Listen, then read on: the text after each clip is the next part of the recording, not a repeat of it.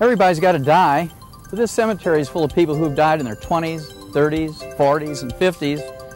And every one of them that dies of natural causes has died of nutritional deficiency disease. This is a blind spot for the medical profession. They don't get a single 30 seconds of training in nutrition, and as a result, 90% of the people in this graveyard have died long before their genetic potential of 120 and 140. But you know, there's a revolution going on right now. Some extraordinary individuals are going to live to be 150 to 160. That just sounds incredible. Are there people that really live that long? Oh, yes. Healthcare's controversial these days, maybe because at some point in our lives, we all need some. Generally, when we feel sick, we run to the family doctor for some pills, a quick fix. But one doctor is touring Idaho trying to convince us there's another way. If one looked at the differences between an alternative or holistic practitioner as opposed to what you might call a straight or an orthodox practitioner, you might use 5 or 6 different things to treat a patient. You might use acupuncture, nutrition, herbs, and each one of these sort of supplement each other. They enhance each other. Our dogs get 40 minerals, our rats get 28, and our own kids get 12 or less. It's really a dog's life. It's these minerals, it's a secret. Glaciers grind up these rocks, comes out in the form of glacial milk. We're out here surveying this wheat crop. It looks beautiful, but looks are deceiving. So you can gain 20 years statistically simply by not going to medical school. 70% of the medical doctors who treat Medicare patients flunk the exam. Can't I get the vitamins and minerals I need from the fresh foods that are available here? Absolutely not. So it leaves you open to diseases far, far more horrible than arthritis. In fact, today I was in contact with the oversight committee. They actually called me from the National Institutes of Health. The only way that you can get certain minerals, for instance selenium and copper and zinc, is to eat liver 3 times a week, Monday, Wednesday, Friday. And most Americans aren't going to do that. They just don't like it. Everybody in the studio is sticking their tongues out already. The answer is really not more taxes and more Medicaid and Medicare. The answer lies here with our food.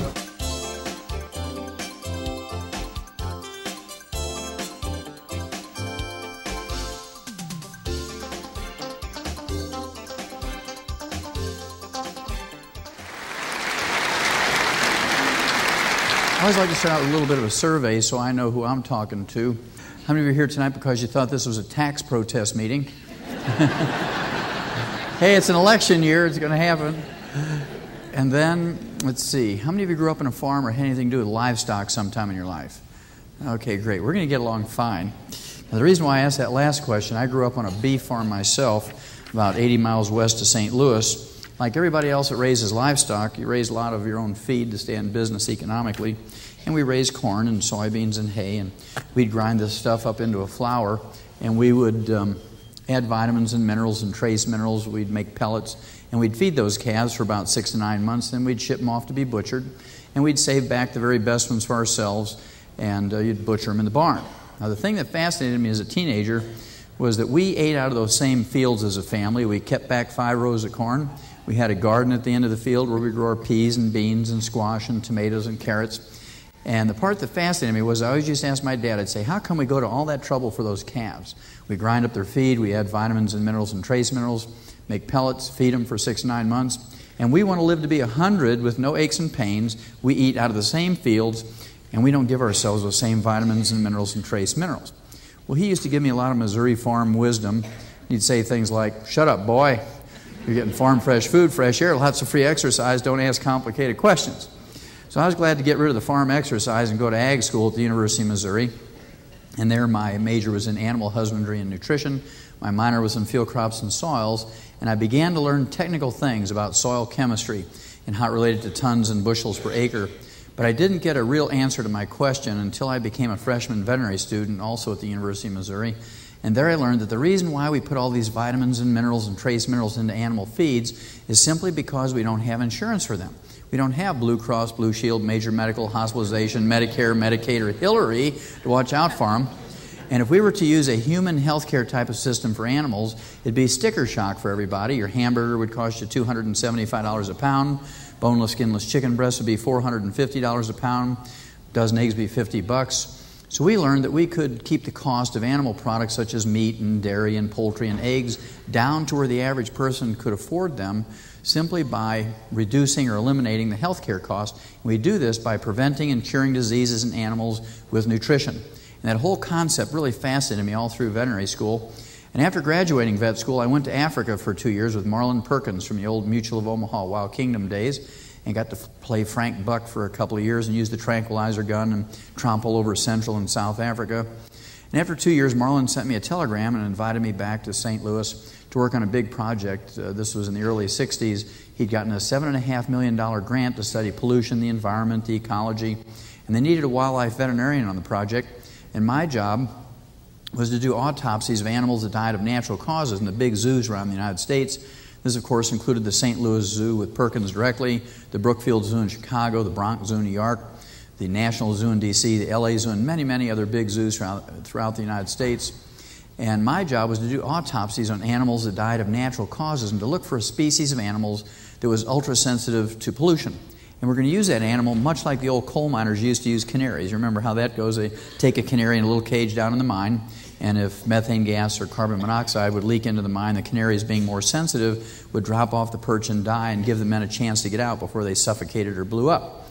We were supposed to set up colonies of these animals in strategic locations around the United States, and if they became ill or died from pollution, we would know that there was some impending environmental doom that we had to deal with to save the human population. And that was back in the 60s. Now, after having worked on this project for some 12 plus years, I had done 17,500 autopsies on over 454 species of animals, plus 3,000 human beings for comparison. And what I learned was that every animal and every human being who dies of natural causes dies of a nutritional deficiency disease. And I got all excited about this nutrition stuff again and wrote 75 scientific papers for medical journals, veterinary journals, international pathology journals, contributed chapters to 8 multi-author textbooks on the subject, wrote one of my own. It was 1,000 pages. It was 2,000 pictures, and I think it cost $140 each. Medical students and veterinary students had to buy them to pass the course. I don't know if they ever read them, but it was one of those things they had to buy them to pass the course. So we sold a few of those books. And even though I had tried to get this information out in standard research channels through papers and lectures and whatnot, there was lots of competition, so I really didn't get the interest of the people who were in power, either in politics or medical research. Although things like 2020 with Hugh Downs and Geraldo, I did get to go on that program before Geraldo got his nose broke for the first time. And it was in 1,700 newspapers throughout the world with that story, on UPI and AP. But really couldn't get anybody interested. We had a lot of competition. We just put men on the moon. We had a high-tech Cold War going on with the Soviets. We had declared war on cancer and committed $23 billion to finding cures and vaccines in 1971. So I became frustrated enough. I went back to school for 4 years up in Portland, Oregon, became a physician, and I practiced there for 12 years as a general family practitioner and delivered babies and sewed up chainsaw wounds, took care of hemorrhoids, all the things you do as a general family practitioner. But the thing that gave me the most pleasure was to use everything I had learned in veterinary nutrition on my human patients. And it was no surprise to me, it works just as well in people as it does in animals. Now, I was always very honest with my patients. I put my veterinary degree on the wall next to the medical degree. And they'd come in and they'd spot that. And they'd say, "Doc, am I in the right place? I'm here for a physical. Looks like you're a vet." And I'd say, "Look, I won't give you a rabies shot if you don't deserve it." And if I saw that they were from the farm on their intake survey, I used to keep one of these full-length obstetrical gloves. You know, I'd put that on and kind of wave it in front of their face like I was going to examine a mare or a cow, right? And I'd put that on or do a little AI. And their eyes would get as big as saucers because they knew right what that was. And some of them would panic and run out the door. Some of them was kind of like basketball defense. You know, they'd never turn their back on me because they were afraid, you know. We had a lot of fun, the patients and I. And they taught me a lot of useful things. I like to think I gave them some useful information.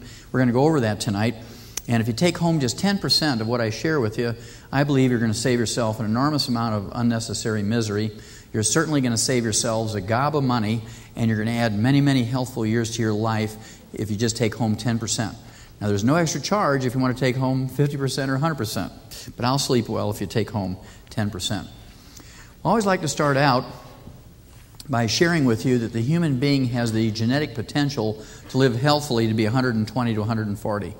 Absolutely no doubt about this. Everybody in this room has the genetic capability to live to be 120 to 140. Unfortunately, Americans don't do a very good job when it comes to longevity. Our average lifespan is 75.5, about half of what we're genetically capable of, And in 1990, when the World Health Organization examined the top 32 industrialized nations around the world for a variety of health things, longevity and so forth, we didn't rank very well. We ranked 17th in longevity amongst the top 32 first world countries. That meant that there were 16 other countries whose peoples live longer than we do. We ranked 19th in healthfulness. That meant there were 18 other countries whose peoples live longer than we do before they develop diabetes and high blood pressure and heart disease and arthritis and cancer. We ranked 23rd when it came to live births and first-year survivability of babies, and we ranked dead last, 32nd out of 32, when it comes to preventing birth defects. And what all these statistics mean is that we have the highest priced healthcare system in the world, but not the best. And you're a witness to that. If everything was perfect with your health or the health of your loved ones, if everything was perfect with the healthcare system, you'd be home doing something else tonight. And so just the fact that you're interested to get additional information for your health or the health of a loved one says a lot. It's a testimony for what's going on in the healthcare system today. Now, everybody has some little ritual that they do on a regular basis, whether it's daily or several times a day or several times a week, that they believe will add healthful years to their life. And it ranges from doing exercise, meditation, yoga, things like wearing Birkenstocks. There's things like being a vegetarian, juicing, ripping the chicken skin off your chicken, taking an aspirin every day. All these various things that we're told to do, and Grandma passes down groups of herbs to you, combinations and so on. Let's have a look at 3 or 4 and see if there's any proof in the pudding that there's any real benefit to these things. And let's start out with what is called the Paleolithic lifestyle. This is where you're supposed to live and eat like a caveman. You're supposed to eat everything raw vegetables, raw grains. You can't eat any Iowa corn-fed beef. You have to chase down low-fat antelopes with your Birkenstock feet and choke them to death with your bare hands because, you know, a gun and bow and arrow are inhumane. So let's see if there's any proof in the pudding that there's any benefit to that type of lifestyle. And the only real hard evidence we have here is old Otzi. Otzi, of course, was a mummified corpse that was found in the Otzwell Valley of the Italian Alps when a glacier melted and receded farther than it had any time in human history. And when they examined this fellow's corpse, they found out that he was in the prime of life when he died, somewhere between 25 and 40 years of age. They knew he was from the Copper Age because all of his tools and weapons on his person were pure copper, and that ranged between 4,000 and 6,000 years ago. And the part of this thing that fascinated me was that they did a carbon dating on his tissues and narrowed it down that he had died 5,300 years ago. And they did a series of x-rays on him to see if he had any of the degenerative diseases that plague modern man, things like cancer and tuberculosis, things like syphilis and so on. What they found out was this. He had severe degenerative arthritis of the cervical vertebrae of his neck, lumbar vertebrae of his lower back and of both hips. Additionally, he had hardening of the arteries. He had coronary artery disease. He had hardening of the arteries, arteriosclerosis of the aorta, pulmonary artery, and of the iliac arteries going down into both of his legs. And I guarantee you he didn't eat 3 eggs for breakfast every morning. Certainly didn't eat any Big Macs. He didn't eat any Iowa corn-fed beef. All of the things that are blamed on these types of degenerative diseases. So there is no proof in the pudding that the Paleolithic lifestyle has any health or longevity benefit. Then there's the meditation and yoga, the body, mind, spirit thing that was brought to the United States during the 60s and 70s by the flower children. The hippies kind of died out for a while and has been reawakened in the last couple of years by Deepak Chopra, who's written, I don't know, at least 5 best-selling books on the subject. Let's see if there's any proof in the pudding that meditation and yoga have any longevity or health benefit. Rita Guerra, age 55, and thought to be the premier meditation and yoga instructor in the Western Hemisphere, was the director of the Himalayan Institute in Chicago. She was a vegan, a type of vegetarian that doesn't eat any animal products whatsoever. And she thought she was so spiritually elevated she didn't need to supplement any of her diet with vitamins and minerals. And as a result, she died at age 55 from a simple deficiency of a trace mineral called selenium, a cardiomyopathy heart attack. So there's no proof in the pudding that the body, mind, spirit approach, meditation and yoga has any health or longevity benefit. Can calm you down during tax season and finals week, but no health and longevity benefit. Then there's this organic food movement, which has been around since Adele Davis. And people mistakenly believe that organically grown food is healthier for you from the standpoint of nutrition than is non-organically grown food. And organic means it's just grown without sprays, no herbicides or pesticides. And certainly it's safer from the standpoint of cancer. But what about everything else? Well, certainly It doesn't work very well because it just means there's no sprays on it. It says nothing. There's no warranty or guarantee that there's more vitamins or minerals in there. And there was a guy who wrote 2 best-selling books on the subject, The Secret Lives of Plants and The Secrets of the Soil. His name was Christopher Bird. I'd known him for 25 years. And I used to give him as a present, I would just give him minerals and things, trying to save his life because he had snow white hair, and we'll talk about that in a minute. And he just poo-pooed. He says, I'm eating organically grown food. I don't need to take anything else. And I was about 3 weeks ago, I was in the airport in Atlanta reading the local newspaper, and guess whose obituary is in there in big bold letters? Christopher Bird.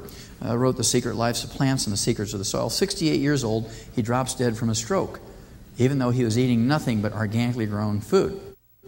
So there is no proof in the pudding that that in of itself has any health or longevity benefit. Then there's the subject of meat. A lot of people say, oh, you can't live to be healthful if you eat a lot of meat. You got to give up meat. You have to be a vegan or a vegetarian of some type or another. And I've listened to that for years. And of course, my personal credo is that a day without a hamburger is like a day without sunshine. So I was happy to see this. I was up in Colorado last week, and they found that in Colorado there's 400 people over the age of 100. They're 105 and 109 and so forth. There's 400 people over the age of 100, and the only common thread, they're different races and different religions and have different dietary lifestyles, but the only common thread between all these 400 people who are over age 100, they're heavy meat eaters. They're heavy meat eaters is the only common thread. So, yes, for us meat eaters. Then there's, see you guys, it was worth your coming here tonight, wasn't it? Then there's this salt thing. You know, everybody, oh, you got to give up salt because it causes high blood pressure. If you have high blood pressure, you got to give up salt. What's the first thing a good farmer puts out for his livestock? It's about that big. It's a salt block, right? And, of course, I refuse to believe that my patients are dumber than an old cow. And so I used to tell them, hey, just go ahead and take all the salt you want. And people would shrink in terror and say, Wallach, you're flying in the face of all the weight of medical evidence. You're going to kill people telling them to salt their food. And, of course, there never is, there never was, and there never will be any weight of medical evidence that said salt is bad for you. It certainly does not cause high blood pressure. This came out just a couple of days ago, May 22nd, Wednesday, May 22nd, just about a week ago now. And there was a study that was done. It came out in JAMA, the Journal of the American Medical Association, the most prestigious medical journal in the world. They looked at 56 studies that had been done around the world on salt and high blood pressure, and they combined them into one study, and some doctors from Toronto Medical School up at the University of Toronto researched all this, and they said, hey, people who have normal blood pressure, there's no benefit to restricting your salt intake. It does not protect you from high blood pressure. If you have high blood pressure, only 5% of the people with high blood pressure get any benefit from restricting salt, only 5%. And then they only reduce their blood pressure by 3.7 millimeters of mercury. If your blood pressure is up 25, 30, 40 points, it's kind of stupid to give up salt for other reasons because it has nothing to do positively for your health. What he did say over here was that there's so many doctors that have a vested interest in getting people off of salt that they told them to get off of salt. You have to keep coming in and getting medicine and water pills and this, that, and the other. Why would they tell you to go ahead and salt your food and stay home and enjoy yourself? You know, and so there is no proof in the pudding that getting salt out of your diet has any health or longevity benefit. One more, then we'll get into the longevity thing. This last one is the subject of the Mediterranean diet. This is the one that the medical profession has jumped on. They say the Mediterranean diet is the answer for the health and longevity and optimal health. And what they want you to do is give up red meat and eat lots of chicken and poultry and lots of fruit and vegetables. A little wine was okay according to the Mediterranean diet. But there is no proof in the pudding that it has any health or longevity benefit, because the Greeks and the Italians, who eat the most of it, live to be 75.5 just like us. And here's a hard example. Pope John Paul II, of course, is the Pope of all the Catholics and big Catholic population in Italy. And you'd like to think that if anybody in Italy was getting the very best that the Mediterranean diet would have to offer, it'd be the Pope. Now, he's 76 years old, just turned 76 years old. 2 years ago, had his hips replaced because of degenerative arthritis and osteoporosis. He has failing health. He has to cancel half of his speaking engagements and half of his administrative duties. He just simply does not have enough strength to do that anymore. And 76 is about half of what we're genetically capable of when it comes to longevity. So unless he's been sneaking in Polish sausage under the table for the last 17 years since he's been in Rome, there is no proof in the pudding that the Mediterranean diet has any health or longevity benefit. Let's have a look at just how old you can live to be if you do everything right. Is it worth going to a little effort? I believe it is, and I'm going to prove it to you. Christian Mortensen here in August of 1995, about, almost 9 months ago now, turned 113, plays golf once a week, looks like he's about 85 years old. Looks pretty good for 113. And this gal here, Dora Ramothebe from South Africa, turned 114 in July of 1995. And when the media and the press ran to her and said, Dora, what do you attribute your health and longevity to? She did not say, I owe it all to my HMO.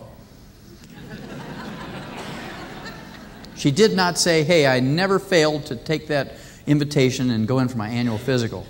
What she said was this: I eat locust every day, grasshoppers, pumpkin seeds, tortoise meat, not a vegetarian, wild herbs, dried fruit, and starts each day with a cup of coffee. So we're beginning to connect the dots and put together what it takes to live to be over 100.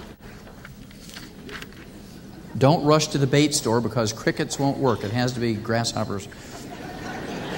This gal here, Jean Calment, from France, in February 21st, 1995, turned 120 and was documented by the Guinness World Book of Records as being the oldest living woman in the world. And she rode her bike until she was 105 years of age and volunteered as a librarian in the Paris Library. And then a year later, February 21st, 1996, just a couple months ago, she turned 121, and she's still documented as the oldest living woman in the world by the Guinness World Book of Records. This fellow here, from a little town outside of Bogota, Colombia, his name was, he's still alive, Francisco Barrasnuevo Chaparina. When he was asked by reporters what did he attribute his health and longevity to, he said he drinks a gallon of goat's milk every day. And the part that fascinated me about his birthday story is that 40 years ago, his doctors told him he only had a couple of months to live. And his sons built him a coffin, and every morning for 40 years he's been waking up, sitting by that coffin, waiting to die. Nighttime comes, he goes to bed. Wakes up, sits by the coffin, waiting to die. He's been doing that every morning for 40 years because the doctor told him he was going to die in a couple of months. Probably didn't have a calendar. And of course, all the doctors who told him that 40 years ago are long since dead. In addition to turning 125 and still going strong, he was still fathering children at age 90. So there's hope for some of you guys going to sleep in the back of the room already. This gal here, Mazumi Dusti from Iran, according to the Iranian news agency. This was in the Rocky Mountain News from Denver a little over about a year and a half ago now, January 1995. She died at age 161. And the interesting thing about her obituary, to me, is that she was survived by 6 living children, ranging in age from 120 to 128. They had never even left home to go to college yet.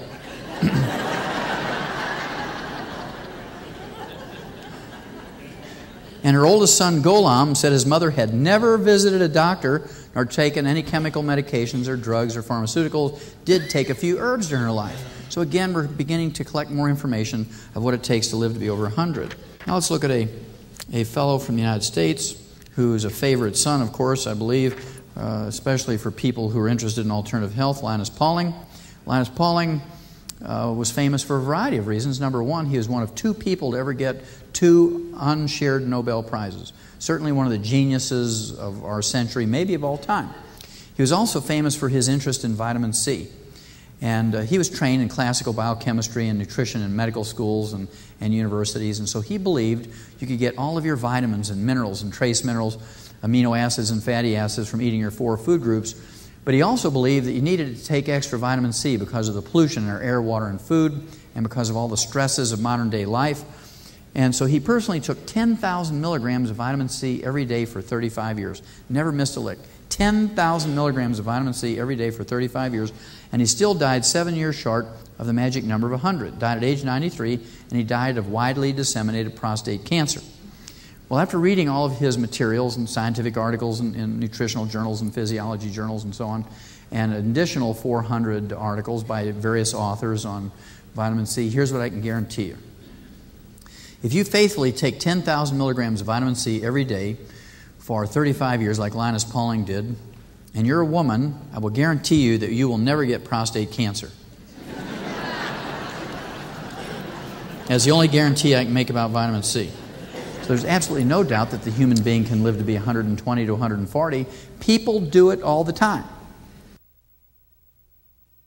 Well, after spending many, many years, perhaps 30 years, looking and reading and studying on health and longevity in both veterinary journals and human medical journals, here's what I can tell you. No matter how you look at health and longevity, there's really only two basic concepts that you have to be concerned with. Concept number one I refer to as avoid stepping on the landmines. This is where you don't want to throw away your life wastefully. You don't want to smoke. You don't want to abuse alcohol. Certainly don't do drugs. Don't jog down the highway at 2 o'clock in the morning wearing an all-black ninja suit. You're going to get hit by a truck mirror, right? You don't want to jump out of a hot air balloon from 250 foot up with a 300-foot bungee cord. The math doesn't work out. Then there's a lot of crazy things people do. Lastly, I would say you want to avoid going to a medical doctor because given half a chance, they will kill you. Now, as flippant as this might sound to some of you, and I know there may be some health professionals in here tonight, and I applaud you for being here if you are. This happens to be from April 14th, 1996, the Sunday Supplement magazine, Parade magazine, many newspapers around America, and they did a whole special issue on when doctors are the problem. Now, I've been talking about this for 25 years, and so they're kind of, 25 years late, but better late than never in this case. In January 13th of 1993, January 13th, 1993, Ralph Nader came out with the results of a 3-year study on hospitals and deaths and infections and injuries that occurred in those hospitals. 1,500 pages, and there's all kinds of things that he said, but I'm going to give you one of the bottom lines, which just was a shocker to me. He said, quote, 300,000 Americans are killed each year in hospitals alone as a result of medical negligence, unquote. 300,000. To appreciate how big a figure that is, remember, he used the word killed. That means that somebody did something to them to dispatch them. They didn't just die accidentally. They were killed, according to Ralph Nader, not me. Let's compare that with 10 years of military operations in Vietnam. And over that 10 years, we had lost 56,000 military personnel for an average of 5,600 a year. And for these military losses, millions of people poured out in the streets and protested. We had political anarchy the last 3 years of that 10-year war. We chased a president out of the presidency, and God forgive us, we shot and killed American students in Kent State, Ohio, demonstrating against that war. This was for 5,600 military personnel a year. Now comes Ralph Nader and says, here's one profession or one trade who kills 300,000 Americans a year through negligence, and you can't even find a crazy street preacher out here in any corner protesting it. Well, who is it that they kill? Is it just the homeless? They go under the bridges and things like that and get the homeless and take them to the teaching hospitals, take them down in the basements and practice on them. It's not that simple, of course. It's a little more complicated. Well, let's see. We got 600 or plus people in here tonight. How many of you remember Betsy Lehman? Anybody remember the name Betsy Lehman? Okay, not a single soul. I'm going to remind you who Betsy Lehman was. Just about a year ago, April of 1995, Betsy Lehman, who was the Pulitzer Prize-winning medical reporter from the Boston Globe, the second largest newspaper in America, 39 years old, developed breast cancer. And she sat down by her computer and scientifically examined all the cancer treatment centers in the world, not just her own hometown. And she looked at the successful ones and who had terrible safety records and who was on the cutting edge of research for breast cancer. And she chose the Dana-Farber Cancer Institute in Boston as her cancer treatment center. And she went in for her first and what turns out to be her last chemotherapy treatment. They killed her with a 16 times overdose. They gave her a 4-day dose every day for 4 days, and they killed her. Now, because she was famous, she was written up in Time magazine and in every newspaper in America because, again, she was a Pulitzer Prize-winning medical reporter for the Boston Globe. But remember, there were still 299,999 Americans killed in 1995 by the medical profession, according to Ralph Nader. She was just one that was highlighted. Now this one here, I'm going to share this last one with you. And I want to absolve everybody involved with this presentation tonight, including the Civic Center and yourselves and any company involved and so forth. This is my own personal thing. And if anybody gets arrested, sued, or assassinated, it will be me. So you're absolved of any of this danger. You recognize this gal here as a photograph, a little fuzzy because I lifted it out of a magazine. And the reason why I like this photograph of Jackie Kennedy is that It was taken of her 3 days before she entered the hospital in New York for her first and what turned out to be her last chemotherapy treatment for cancer. She was taking a stroll in this picture in Central Park in New York on a brisk day with a friend, and she was diagnosed 6 months before her death as having non-Hodgkin's lymphoma, which is a type of cancer that normally takes 10, 12, 15 years to kill you. It's relatively painless, say, in comparison to pancreatic cancer, which can kill you in 3 to 6 months and be excruciatingly painful. And when she went in for her first chemotherapy treatment, there was no death watch on her because there was no anticipation she was going to die. After all, she had 10, 12, 15 years left to go. Goes in on Friday night. Tuesday, she's dead. And you're supposed to believe that Jackie Kennedy died of cancer. Well, as a pathologist and a clinician, I'll guarantee you, as sure as God made little green apples, Jackie Kennedy did not die of cancer. She died of an overdose of chemotherapy, just like Betsy Lehman. And if they can kill a Jackie Kennedy and they can kill a Betsy Lehman, and not a single thing happened to any of those doctors, they weren't sued, they weren't dismissed, their licenses weren't suspended, nothing happened to those clinics or hospitals, what chance does the average person out in the street have? Not very much. Now here's another survey that Ralph Nader did in July of 1994. In this one, he looked at the relationship between doctors, medical doctors, and seniors, people over age 65. This happens to be from the front page of the USA Today. I just like the color pictures. It was in every newspaper in America. And what this study said was this: 70% of the doctors who treat Medicare patients flunked the exam on how to prescribe to the elderly safely and effectively. 70% flunked the exam. Now, what would happen to American Airlines if 70% of their pilots flunked the exam on how to fly? What would happen to American Airlines if they killed 300,000 passengers a year? You see all this big hoo-ha going on over the Value Jet where they killed 109 people, right? Now, the reason why this difference is this. When a jet goes down and splatters parts of people's bodies, say 200 passengers over a hillside or a swamp, it's pretty hard to hide. And so, it's a kind of a gruesome thing. But in the medical profession, it's more subtle than that. Obviously, if doctors were to line up cancer patients and AIDS patients and people with diabetes along the wall and mow them down with a machine gun to save money for treatment, then people would protest because that's very blatant. But here's one of the many examples that Ralph Nader gave as to why this is missed. Because people are busy with their lives. You have kids and grandkids. You have jobs and things to do. And so you're not going to sit there and kind of keep an eye on things. You assume that somebody else is doing it. Well, here's what Ralph Nader said. 32,000 hip fractures each year in America are attributed to prescriptions or prescribing by medical doctors that leaves the elderly sedated and unbalanced. And they fall over and fracture a hip, trying to avoid stepping on the kid or getting out of the tub, getting out of the car. And this is a death sentence for 29,000 of these people. Remember, 75% over the age of 65 don't live 90 days. They die of complications, pneumonia, stroke, and pulmonary embolism and others. And I believe that doctors should be held responsible for this just the way that bartenders are when they let people drink too much and drive home and kill somebody else or themselves. And there's manslaughter and second-degree murder and wrongful death, however, whatever applies to that case. Now, there is an organization called MAD, Mothers Against Drunk Drivers, because there's 15,000 Americans every year killed by drunk drivers. Any members of MAD in this audience tonight? MADD?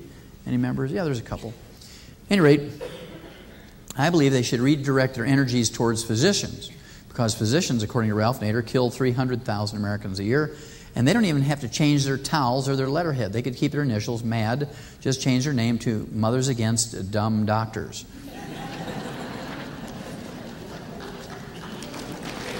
Yes, thank you. Yeah, a couple of more in concept number one. I think you'll have the idea.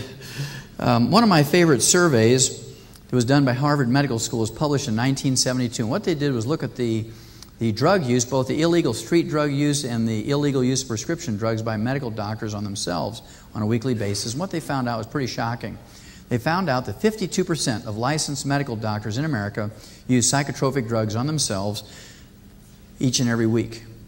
This included cocaine, marijuana, speed, barbiturates, opium derivatives, and things like fentanyl. So what that means is if you choose to go to a doctor for every little thing when you leave here tonight, don't be too excited about their degrees and certificates and licenses hanging on the wall. What you want to do is very carefully look at the pupils of their eyes and see if they're gorked out on something before you let them examine you or prescribe to you or do any kind of procedure.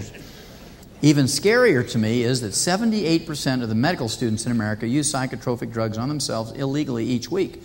And down deep in your heart, do you really believe that when they graduate school and go out and practice, do they quit using drugs? No, they can get the good stuff now because they're making money, right? Here's an example. I have thousands of these, but here's an example. Dr. Michael A. Potler, 30 years old, just about 3 years out of his residency. We knew he was the kind of doctor who was going to be in trouble because he's wearing Birkenstocks, right?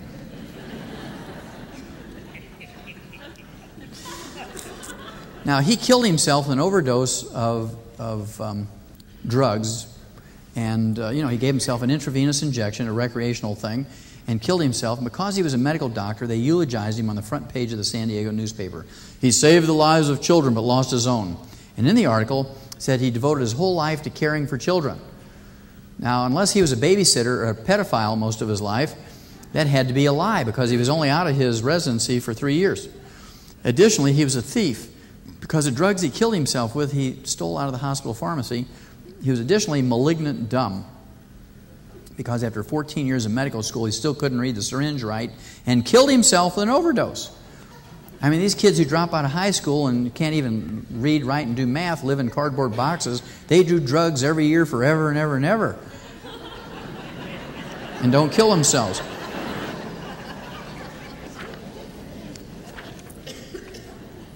Now, this is from the editorial page of the Washington Post, Washington, D.C., November 2nd, 1992. Lining Doc's pockets.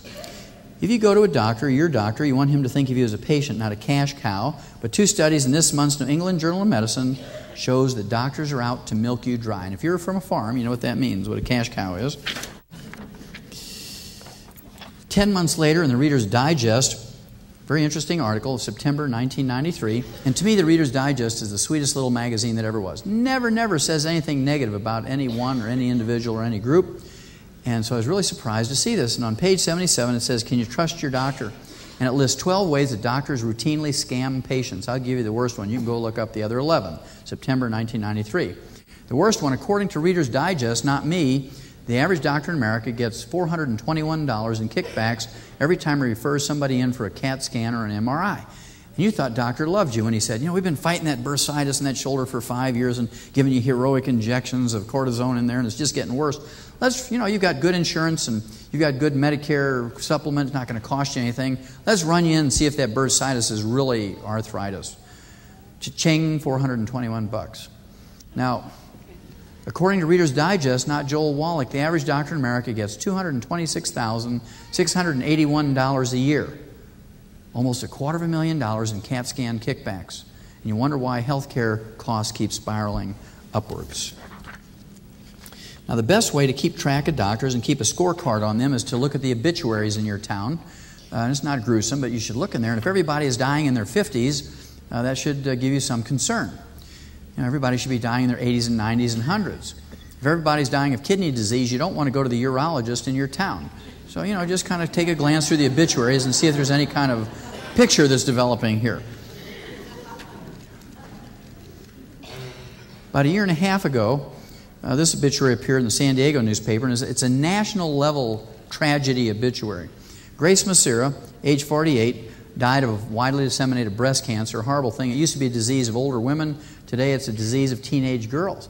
It's one of those things that's gotten worse over the years, and there's a variety of reasons for this, but certainly chemotherapy and radiation has not solved the problem.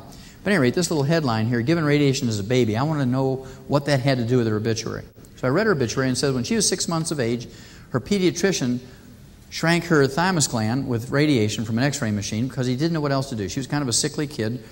And they took out her tonsils or adenoids and said, well, there's nothing else to do. Let's just shrink her her thymus gland. So what a terrible thing to do. Who on earth would do such a thing? Everybody knows your thymus gland is there to activate your killer T cells and protects you from viruses and cancer and that sort of thing. Nobody in their right mind would do such a thing.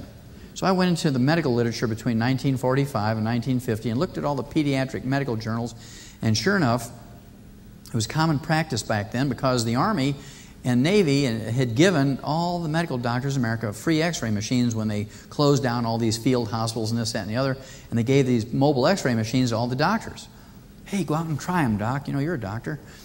And it was common practice. And according to the U.S. Department of Energy, 1 million American babies under the age of 1 year had their thymus glands shrunk between 1945 and 1950. 1 million. Not a single foreign enemy has ever radiated in America, neither civilian or military. And the one profession who says, well, trust me, my dear, radiated 1 million American babies. Now, according to the U.S. Department of Energy, these kids have either already died of cancer, they're currently under treatment for cancer, or they project they're going to die of cancer based on the amount of radiation they receive to their neck and chest to shrink their thymus glands.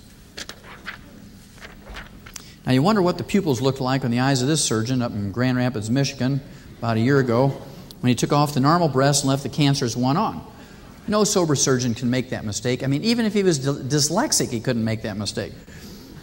Because if he's dyslexic, the surgical nurses know that, and they'll take a red wax pencil and put a bullseye on the correct breast and put a red ribbon on the guy's wrist and say, Doc, just match the colors. Even a dyslexic can match colors. So you know this guy had to be gorked out on something. And the poster child, as it turns out, for Americans who've been injured and killed in American hospitals, turns out to be the name of a guy by the name of Willie King. Willie King went into the University Community Hospital in Tampa, Florida to get his right leg amputated. He had uncontrolled diabetes. He had gangrene in that leg. The bones were sticking out of his toes. His skin was slipping off, and his flesh smelled like rotten meat in a garbage can on a hot July night. And the surgeons promptly cut off his normal left leg. Now, it turned out okay for Willie because they cut off his other leg for free. Kind of balanced him up a little bit. Couple more, and I think you'll have the picture. Dr. Raymond Sattler, a neurosurgeon from North Carolina, got his license suspended for 30 days, according to this article, because he left the surgical room after he had exposed the patient's brain to the air. He left the patient's brain exposed for 25 minutes and it dried out a little bit, and well, he ran out and got some lunch. Now, I don't believe that was the case because I've done a lot of surgery. And when you get to the point where you're kind of dancing around, you know, when you have to go to the bathroom or you're hungry, it's not the sort of thing that you're going to leave a patient. What you do is you go faster. You know, you put the stitches farther apart, you put fewer in, but you get it done before you leave.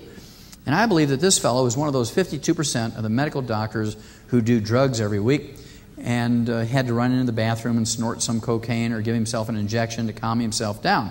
And I base this opinion on remarks and statements from the Medical Board of North Carolina. And they said, Dr. Raymond Sattler forgot the names of surgical instruments during the operation and told his nurse to drill holes in the patient's head with a Black & Decker drill. I mean, it was like Sears Home Repair. And she didn't know what she was doing. She injures the patient, so he got his license suspended for 30 days.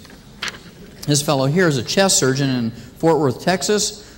He was on the staff of the Osteopathic Medical Center of Texas and took out the normal right lung and left the cancerous left lung in. I guarantee you he immediately knew that, because whenever you remove something that has cancer in it, you always take your scalpel and you cut through it several times, take a representative sample, put it in some preservative, and send it to the lab so they can tell you exactly what's going on there so you know how to pursue treatment. So this guy knew immediately. And of course, didn't tell anybody. He said, well, nobody will know.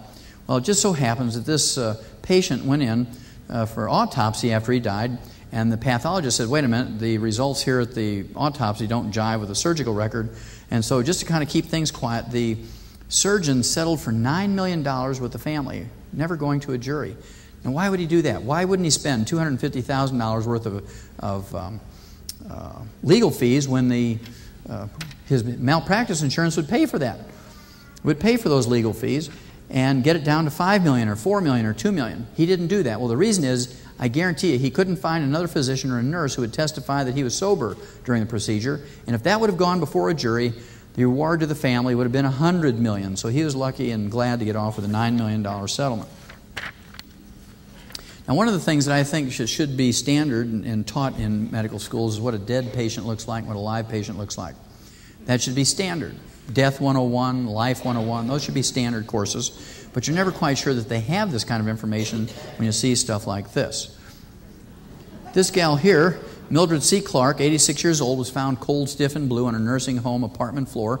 And the house doctor came in and couldn't find a pulse and respiration. He said, well, she's dead. She's 86 years old. Let's not go to any heroic efforts here and run the bills up for the family and make her miserable in the last few moments of her life. So I threw her body in the meat wagon and sent her off to a morgue at a little hospital in Albany, New York. But the house doctor is not going to let you put a body in the morgue without a death certificate. So he comes down, examines her again, couldn't find a pulse or respiration, declares her dead, writes a death certificate, turns her body over to the morgue technician who promptly strips her body down, hoses her down with water to clean her up, puts her in a body bag, and he wheels her into a freezer for 90 minutes until the pathologist gets there to do the autopsy. An hour and a half in the freezer, the pathologist and coroner show up, so he wheels the body out of the freezer, zips open the body bag, and she sits up. She says, "Thank God you found me. It was cold and dark in there, and I didn't know where I was." Now, she had to be a tough old bird. If you don't believe so, get naked, hose yourself down, and get in the freezer with the ice cream for 90 minutes and see how well you do.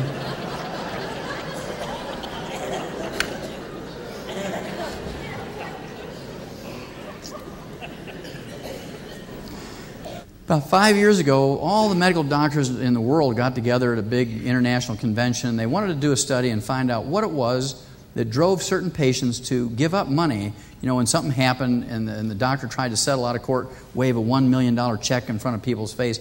$1 million, tax-free. These people say, "No, money doesn't matter. I'm going to take this doctor before a jury and show that he's a quack and a fraud and a butcher and all that sort of stuff." They want to know what it was that turned the patient's button on to get him to do that. What they found out was this. It's always a patient who felt slighted when they were in pain or in trouble, and the doctor then did something wrong and hurt them. And this doctor was one who was notorious for coming in the examining room. You're laying there in your gown or naked on the couch or the examining table, and kept looking at your watch and looked at the record, never touched the patient or shook their hand or talked to them directly in their eyes, but just looked at the record and said, "Okay, I'm going to write you a prescription," ran out the door and calling to his nurse to get his car up because he had a golf appointment. These are the ones that patients just wanted to go after him.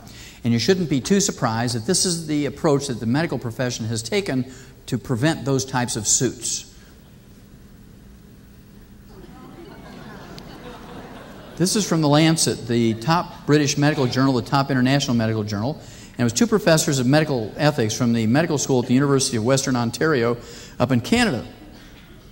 And what they said was this: acting classes should be required in medical school so doctors can learn just when to provide a perfectly timed, compassionate look or a touch on the hand. And that was supposed to avoid all these suits where patients thought the doctors didn't like them.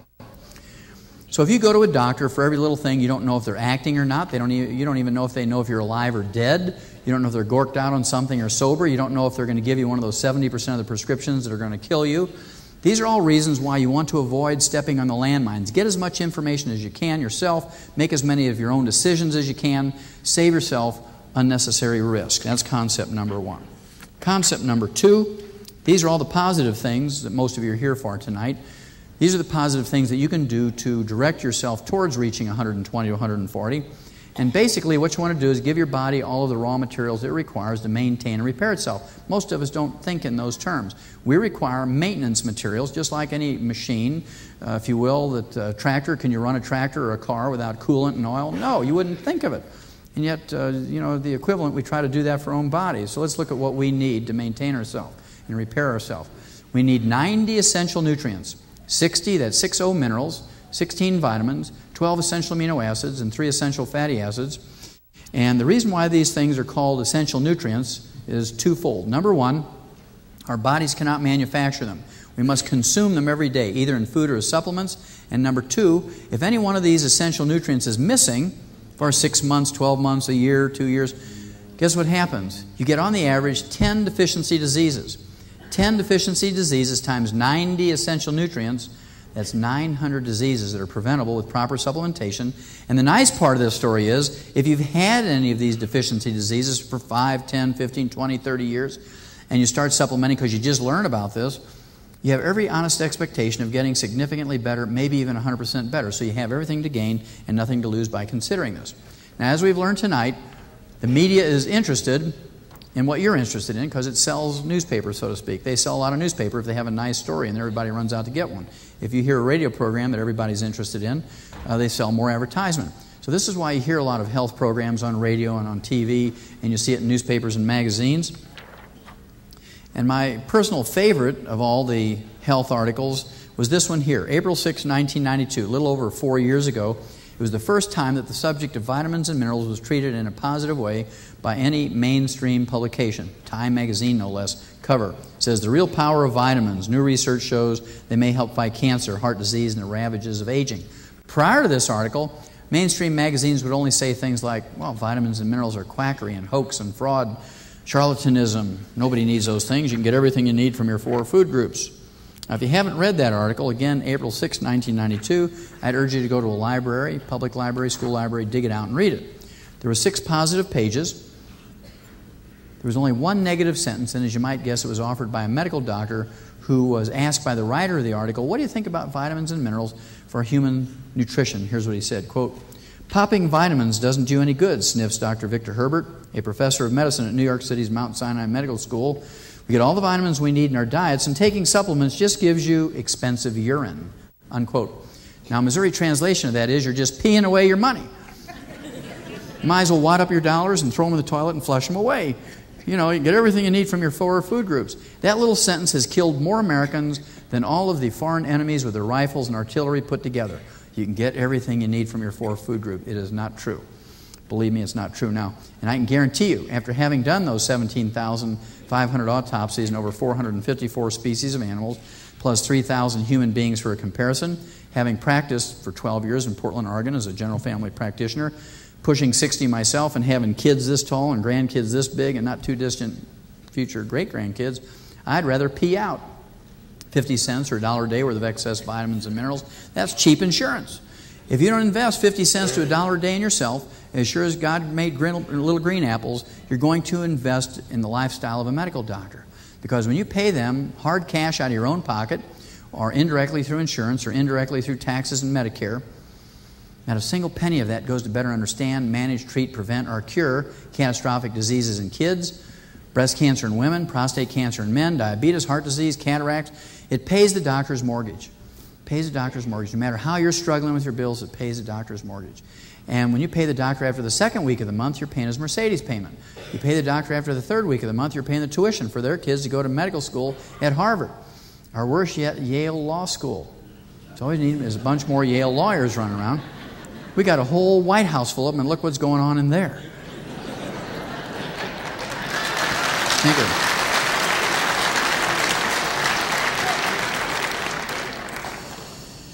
Oh, we could get into that. I mean, that's why they call me the Rush Limbaugh of alternative health.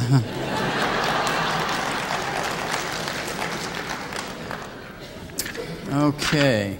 Now, one of the things that I used to do for my patients was send them a 2-cent photocopy of little articles I'd find in newspapers and nutritional journals and medical and veterinary journals, things that they could do themselves nutritionally or with herbs or whatnot.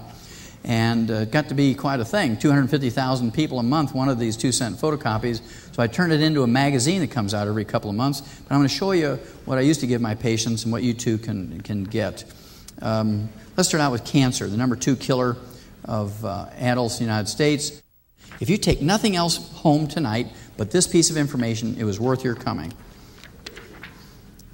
This little study was done by the National Cancer Institute.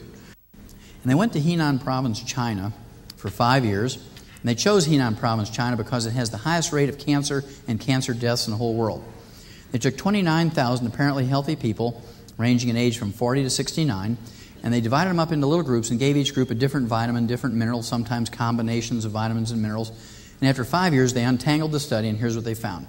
If you got a single nutrient, not much positive happened when it came to reducing the death rate from cancer.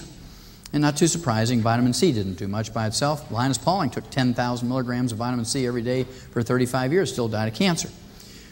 Retinol or vitamin A didn't work. Zinc, riboflavin, the trace mineral molybdenum, niacin, none of these things worked as single nutrients. But one group showed significant benefit. They took 3 nutrients, double the American RDA, I mean a pitifully low dose, double the American RDA, 20 cents a day, beta-carotene, vitamin E, and the trace mineral selenium, and they showed a reduction in deaths from all causes by 9%. This included suicide and pneumonia and car wrecks and cancer and diabetes and heart disease and aneurysms and whatnot. Reduced deaths from all causes by 9%. They reduced all cancers, regardless of the type of cancer, by 13%. And the type of cancer most prevalent in Henan Province, stomach and lower esophageal cancer, they reduced by 21%. Saved almost 1 out of 4 simply by taking in 3 nutrients, beta-carotene, vitamin E, and selenium. Now, don't wait for your doctor or your government to give you this information. If they haven't already yelled at you or sent you an urgent healthogram or had their nurse call you, they're not going to do it. I mean, we're talking, this was 2.5 years ago. So that you need to just take the bull by the horns and do it yourself. Now, my very favorite disease, and I call it my favorite disease, if you can have such a thing as a favorite disease, is arthritis. And the reason why I like arthritis, it very clearly shows people what they can do for themselves. And once you get enough confidence in dealing with a disease, you say, well, gosh, maybe I can be this good working with another one, and so on. And so it kind of gives you that confidence you need to make some decisions on your own without having to ask a doctor for everything. Now, there's not a single medical treatment designed to fix arthritis, yet 75% of all Americans over the age of 50 get it to one kind or one degree or another. And according to the CDC, the Center for Disease Control, over the next 7 to 10 years, 35 million baby boomers, of whom there's quite a few in this room, are going to get it. And there's not a single medical treatment designed to fix it. By contrast, in veterinary medicine, we're encouraged to find nutritional formulas that are designed to prevent and cure all kinds of diseases in animals, including arthritis. So the advantage my patients had was, I'm a veterinarian as well as a physician, so I went into my veterinary background and I took all these veterinary formulas designed to prevent and cure arthritis in chickens and turkeys and pheasants and pigeons and dogs and cats and sheep and pigs and horses and cows and lions and tigers and bears, and adapted them to human use.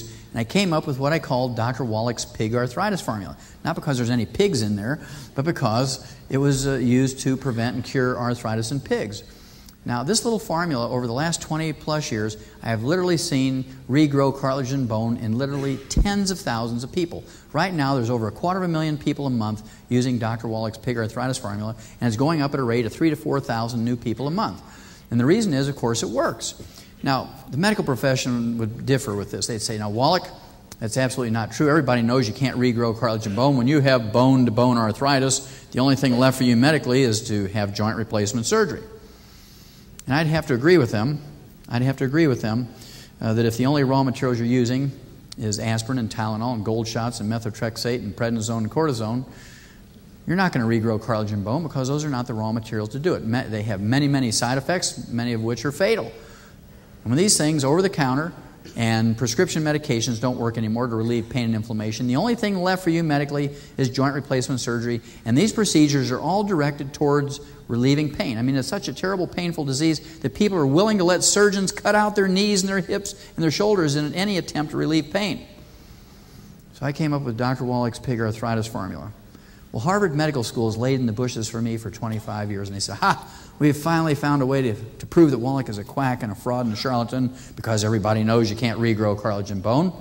And they took what they thought was the most ridiculous 1/3 of Dr. Wallach's pig arthritis formula, and they gave it to 29 patients who had failed to respond in any way to heroic medical treatment for arthritis over 15 to 20 years. They took them off all their medication, wasn't doing them any good anyway, and the only thing left for them medically was joint replacement surgery. And they gave them a heaping tablespoonful of ground-up chicken cartilage in their orange juice every morning for 90 days, just 3 short months. And here's what happened. After 10 days, they had complete relief of pain and inflammation, something they hadn't had in 15 to 20 years. In 30 days, they could now open up a new pickle jar that never had been opened without pain to the fingers, wrists, elbows, and shoulder.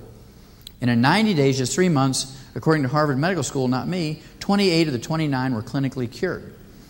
Now, you'd think they'd call me up and say, Wallach, we got to apologize to you. Hey, next time you come to Boston, come on in, we'll buy you a lobster dinner. Because, gosh, even the most ridiculous 1/3 of your pig arthritis formula did some good. That's not what happened. Don't be too surprised.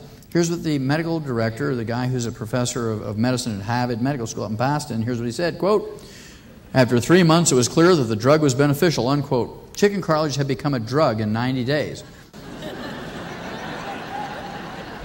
Now, why would you think that would happen? Well, because you can't patent chicken cartilage, so they went out to the U.S. Patent Office and they got a use patent on chicken cartilage, and you too now, for $3,500 a month, can get Harvard Medical School's chicken cartilage in a capsule arthritis cure. $3,500 a month. So if this sounds a little pricey to you, all you have to do is go to Kentucky Fried Chicken, buy a $5 bucket of chicken, throw away the meat, and eat the ends off the bones. It's the same stuff. Now, if you have several people in your family, that could get a little pricey, if you have arthritis. So what you want to do then is go to the dumpster behind the KFC in the dark of the night. Take your kids or your grandkids, Give them an empty 5-gallon feed bucket, put them in that dumpster, let them scoop out the bones for you, and take them home, put those bones on a cookie sheet, put them in an oven, bake them dry, pound them into a flour with your own ball-peen hammer, and then fill those those capsules yourself. And you just don't want to let anybody know what you're doing, because if the word gets out, Francine is making chicken cartilage capsules, she's curing everybody in the neighborhood of arthritis, the FDA is going to come arrest you in your house for manufacturing a patented drug. Or worse yet, they'll send Janet to save you from yourself, and she'll burn your house down.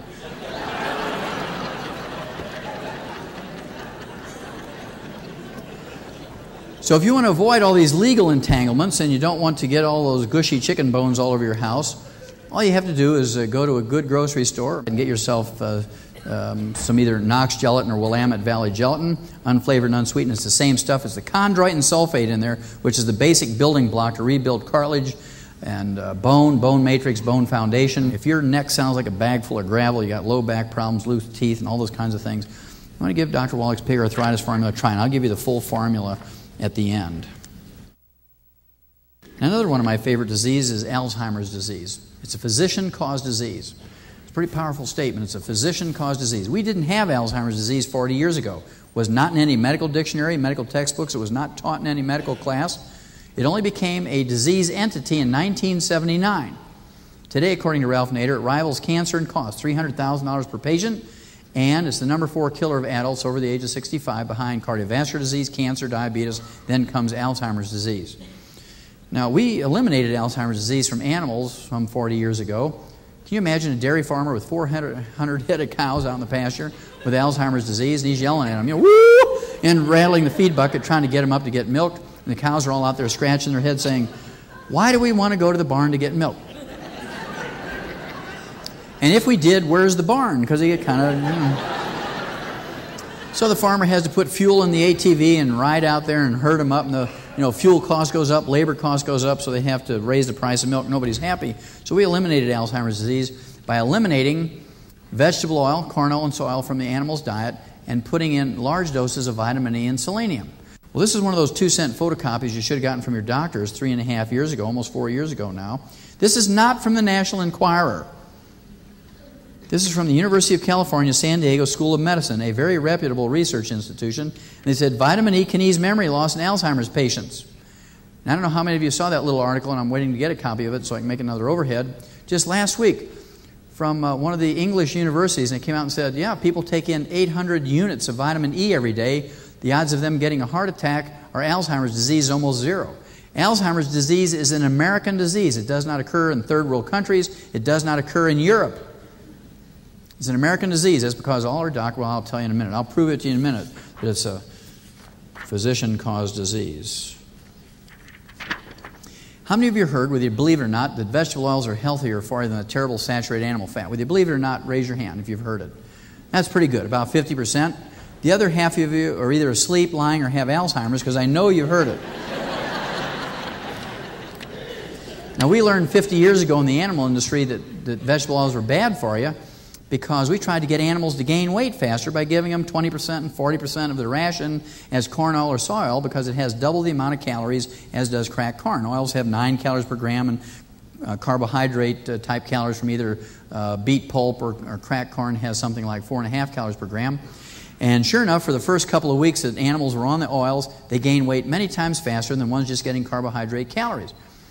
But in 6 weeks, they all died of heart attacks. So we knew it was a good idea. It went bad somewhere.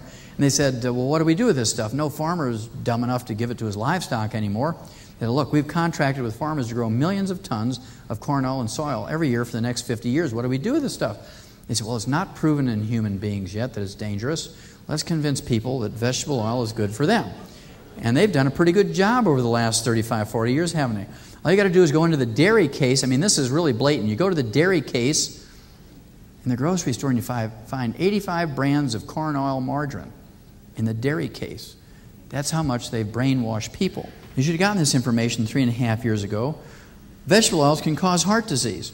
It's a nightmare, said Dr. Edward Emken, a specialist in food oils for the U.S. Department of Agriculture. And it's really a nasty thing when you try to explain it. There's now total confusion for consumers. Why would there be total confusion for consumers? Well, that's because the truth is different from what you've been taught for 35 years. Here's another look at the same problem. Margarine can increase your risk of heart attacks. A lot of people say to me, well, I've got a whole freezer full of tub margarine. Can I use that? Tub margarine, stick margarine, doesn't matter. It's the same thing. This was what they called the Harvard Nurses Health Study, and they took 90,000 nurses over 20 years, divided them into two groups. Put one group on margarine as their spread for their crackers and bread and cooking shortening. Put the other 45,000 nurses on butter for their spread and their crackers and bread and cooking shortening. At the end of the 20 years, they looked at their death certificates, and for every 100 nurses who had died of a heart attack, 70 of them were in the margarine group. You have a 2.5 times greater risk of dying of a heart attack if you use margarine than butter. Now, the biggest fraud ever perpetuated against the American people, is this cholesterol thing. And this is one of those 2-cent photocopies you should have got from your doctors 3.5 years ago. Top researchers reluctantly admit that low levels of cholesterol are bad for you. Low levels of cholesterol are worse for you than high levels of cholesterol. This is from the University of California at San Francisco, a researcher who is renowned as the top medical researcher on cholesterol and cardiovascular disease. His name is Stephen B. Hulley. Here's another look at the same study 3.5 years ago. Here's what he said, quote, what it comes down to is there's an extraordinary set of observations that have emerged this year because for the first time we have a large enough study to really see them. What he said there was, for 40 years we've been giving you caca. You know, stuff that's in baby diapers. And we didn't really know the truth about cholesterol, so we made stuff up. We thought it was good for us, so we made stuff up. But now, after 20 years, we finally have the truth. Now, why on this God's green earth would anybody want to have a blood cholesterol below 180? Always because a doctor instructed you or ordered you to do it. Now, about 7 years ago, actually it was May 1st, 7 years ago, I began lecturing 300 nights out of each year, like this, all across the country. And in the beginning, the crowds were just 3 people. Then it was 20, and then 50, and then 100. And for the last 5 years, it's been hundreds. And the interest is growing in people doing things for themselves. And my wife said, look, I'll support you out in the field if you want to do that for 7 to 10 years. But it's going to take a lot of toll on you, eating hotel food and having weird hours and driving all night to get from one place to another. What I want you to do, if you're going to do this, is to have yourself a hobby. And every time you feel yourself really getting so warped out that they're going to come after you with a butterfly net or a straitjacket, study this hobby and get yourself calmed down before you get in front of an audience. I said, well, that's good advice. I'll do that. But after the hundreds of different things I looked at, I settled on collecting obituaries of medical doctors as my hobby. Now, the reason was, of course, it's a very useful piece of information. If doctors knew what they were talking about when it came to health and longevity, if you separate them out from the rest of the American population, they should be healthier and live longer than anybody else. And boy, was I surprised. I started out 100 years ago, June 15th, 1895, in JAMA, which is the premier medical journal in the world, actually, Journal of the American Medical Association. And they did a survey 100 years ago on deaths in American doctors. What they found out, the average lifespan of medical doctors 100 years ago was 54.6. 54.6. The average population in America, the average lifespan was 62. Now, they were in trouble then. 100 years later, January of 1993, I redid the study using obituaries from the Journal of the American Medical Association, just like they did originally. And guess what? The average lifespan for medical doctors today is 57.6. And I gave them the benefit of the doubt and rounded it up to 58. The average lifespan for the average American is 75.5. You gain almost 20 years statistically by not going to medical school. So I brought you a few of my favorites so you can see what fun I'm having. And of course, all of these are physicians who have died of nutritional deficiency diseases. Stuart Cartwright, age 38, was a family practitioner. Good-looking kid. I'm sure he could have been a movie actor if he wanted to. I promise you he married the prom queen. And he probably had a Mercedes convertible in Southern California. Probably never repaid a student loan. All the things that medical students put on their list of wishes. And he dropped dead in his home from a ruptured coronary artery aneurysm. And the fascinating thing to me is this is something we learned in turkeys in the 50s, 1957, how to prevent and in the early stages reverse aneurysms. And of course, this was from a study of 250,000 turkeys. The USDA put on a complete turkey pellet, trying to get these turkeys to finish for market within a week or two of each other, as opposed to strung out all over the whole summer when they're on pasture. And in the first 13 weeks, fully half of them, 125,000 of them died. Farmers were out there every morning picking them up with a bushel basketful, took them into the state diagnostic lab to see what they died from. And when they cut them open at autopsy, every one of them had died of a ruptured aortic aneurysm. And one of the clever pathologists says, that's got to be due to a copper deficiency, because everybody knows that the elastic fibers in arteries and skin and other tissues require a large amount of copper to be manufactured. And the mechanism of an aneurysm is identical to the mechanism of a balloon on the weakened wall of a tire. You know, when you hit a chuck hole and you break the cords in a tire, the internal pressure in the tire blows a balloon, and you thump down the highway and heat it up, it'll blow. Same way with an aneurysm. When you get a breakdown of those elastic fibers, the internal pressure in an artery, even normal blood pressure, will blow a balloon. It's called an aneurysm, and if it ruptures, you bleed to death. So they got excited about this. They doubled the amount of copper in those pellets. The next year they tried to raise 500,000 turkeys, and they did not lose a single one from a ruptured aneurysm. They went from a 50% loss to a 0% loss simply by adding a little copper, and they got all excited about this, and they started looking at copper-deficient diets and copper levels in human blood and tissues, and what they came up with was this. The very first symptom of copper deficiency in human beings is white, gray, or silver hair. I see a lot of copper deficiency in this room tonight. Okay, and of course you don't want to be like a medical doctor and just color your hair, because that's treating the symptom but not obviously getting down to the root cause of things. And if you don't take action at this point and don't give yourself some of the right type of copper, what's going to happen is you start getting a breakdown of the elastic fibers in your skin, and you get crow's feet around the corners of your eyes and your mouth. Parts of your anatomy begin to sag, and you're in trouble when you go to your doctor and he says, I've got a golf buddy down the hall who's a plastic surgeon. For $10,000, he'll make you look 20 years younger. But you don't need a booby lift, a tummy tuck, or a derriere lift, or a facial lift. All you need is some colloidal copper, and everything will come back up just like you have a hydraulic jack under it.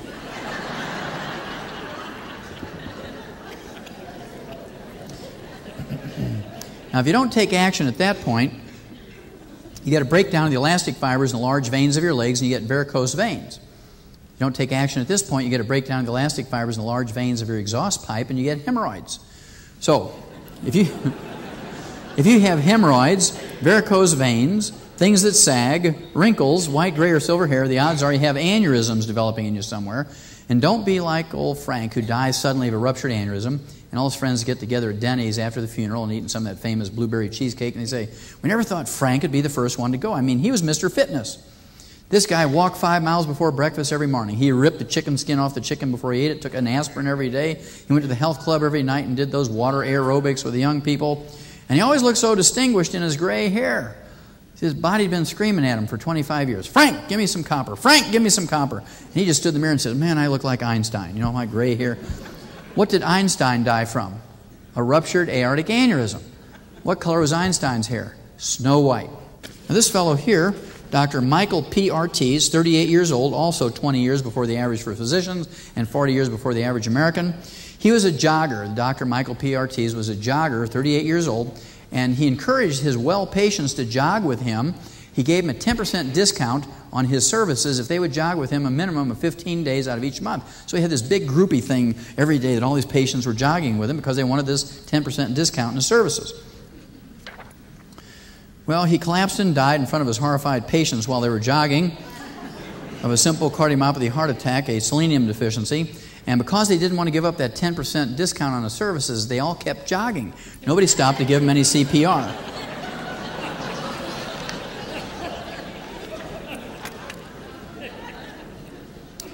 Dr. Martin Carter, age 57, 1 year before the average for physicians and 20 years before the average American, was an expert according to the New York Times obituaries. This guy had every drop of medical education you could get in the whole world, but he didn't have expensive urine. He didn't have expensive urine. Even though his mom and dad were proud of him, the cause of death was a ruptured aortic aneurysm, just like those copper-deficient turkeys. This is my mother's favorite obituary. She found it. I have to use it all the time to keep Mom happy. This was, almost 3 years ago now, July of 93. Dr. Gail Clark, age 47, was the chief cardiologist at her hospital. She's walking down the halls of her hospital with a stethoscope around her neck. She drops dead. And let's say you're a heart patient in the ICU and your monitor shows you're stable. Beep, beep, beep, beep. And then you hear them, they close the curtain next to you. You don't know it's your doctor being brought in there. You hear them cut the clothes off, and they're yelling for the code carts and the paddles and contact gel, and they need some bicarb and some epinephrine and that sort of thing. And then you hear them say, okay, clear everybody, here we go. Contact. Didn't work. Okay, we need some, turn the paddles up, more gel, more contact gel. Clear, here we go. Then they turn on the monitor.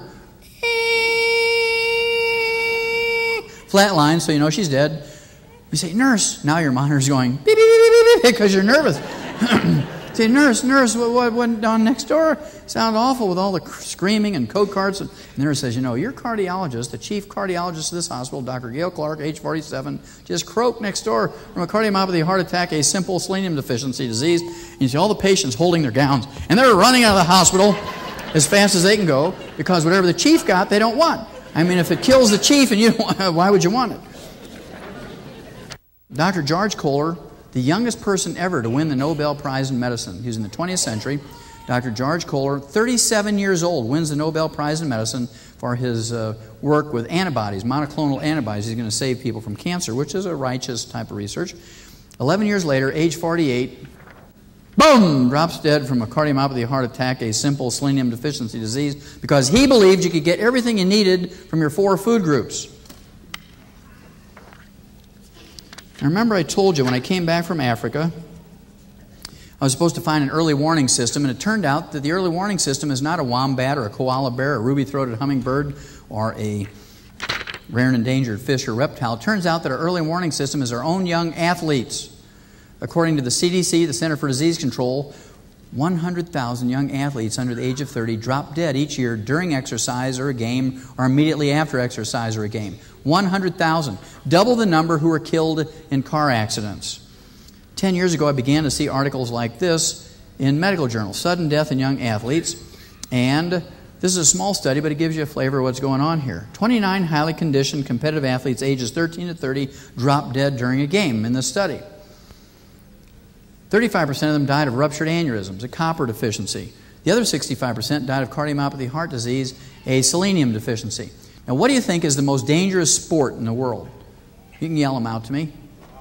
Boxing, basketball, hockey, football, jogging, cross-country racing. It turns out that it is basketball. 45%, or 45,000 out of the 100,000 are basketball players. And I'll show you why in a minute. Football happens to be second. Here's some of the faces of the young Americans. These are, you know, the pride of America. These are kids who are healthy, apparently, and just suddenly drop dead during games. 14, 15, 16, 18 years old. Here's a water polo player, 14 years old, cardiomyopathy, heart disease.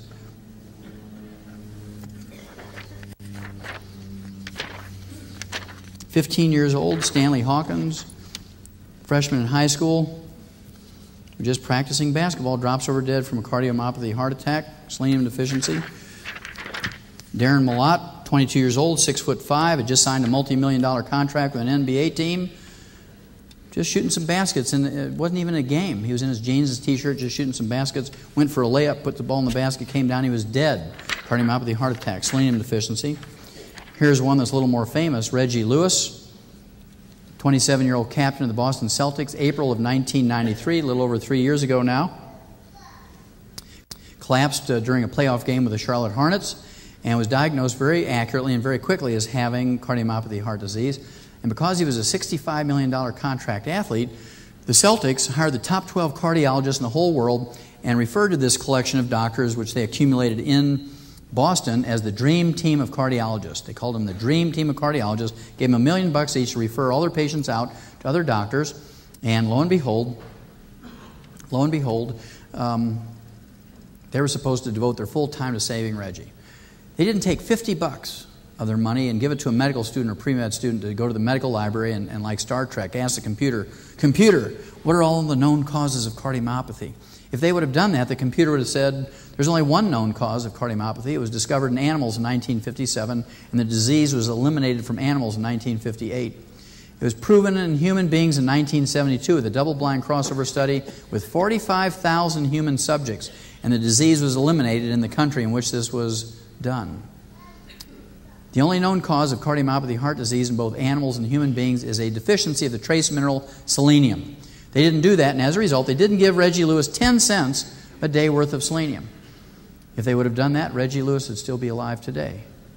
And as a result, while they were bickering, 3 months after his initial heart attack, Reggie Lewis, 27 years old, July 28, 1993, dies of a second cardiomyopathy heart attack. Now, If the dream team of cardiologists wouldn't give a $65 million athlete 10 cents a day worth of selenium, what's the chances of your cardiologist giving you any?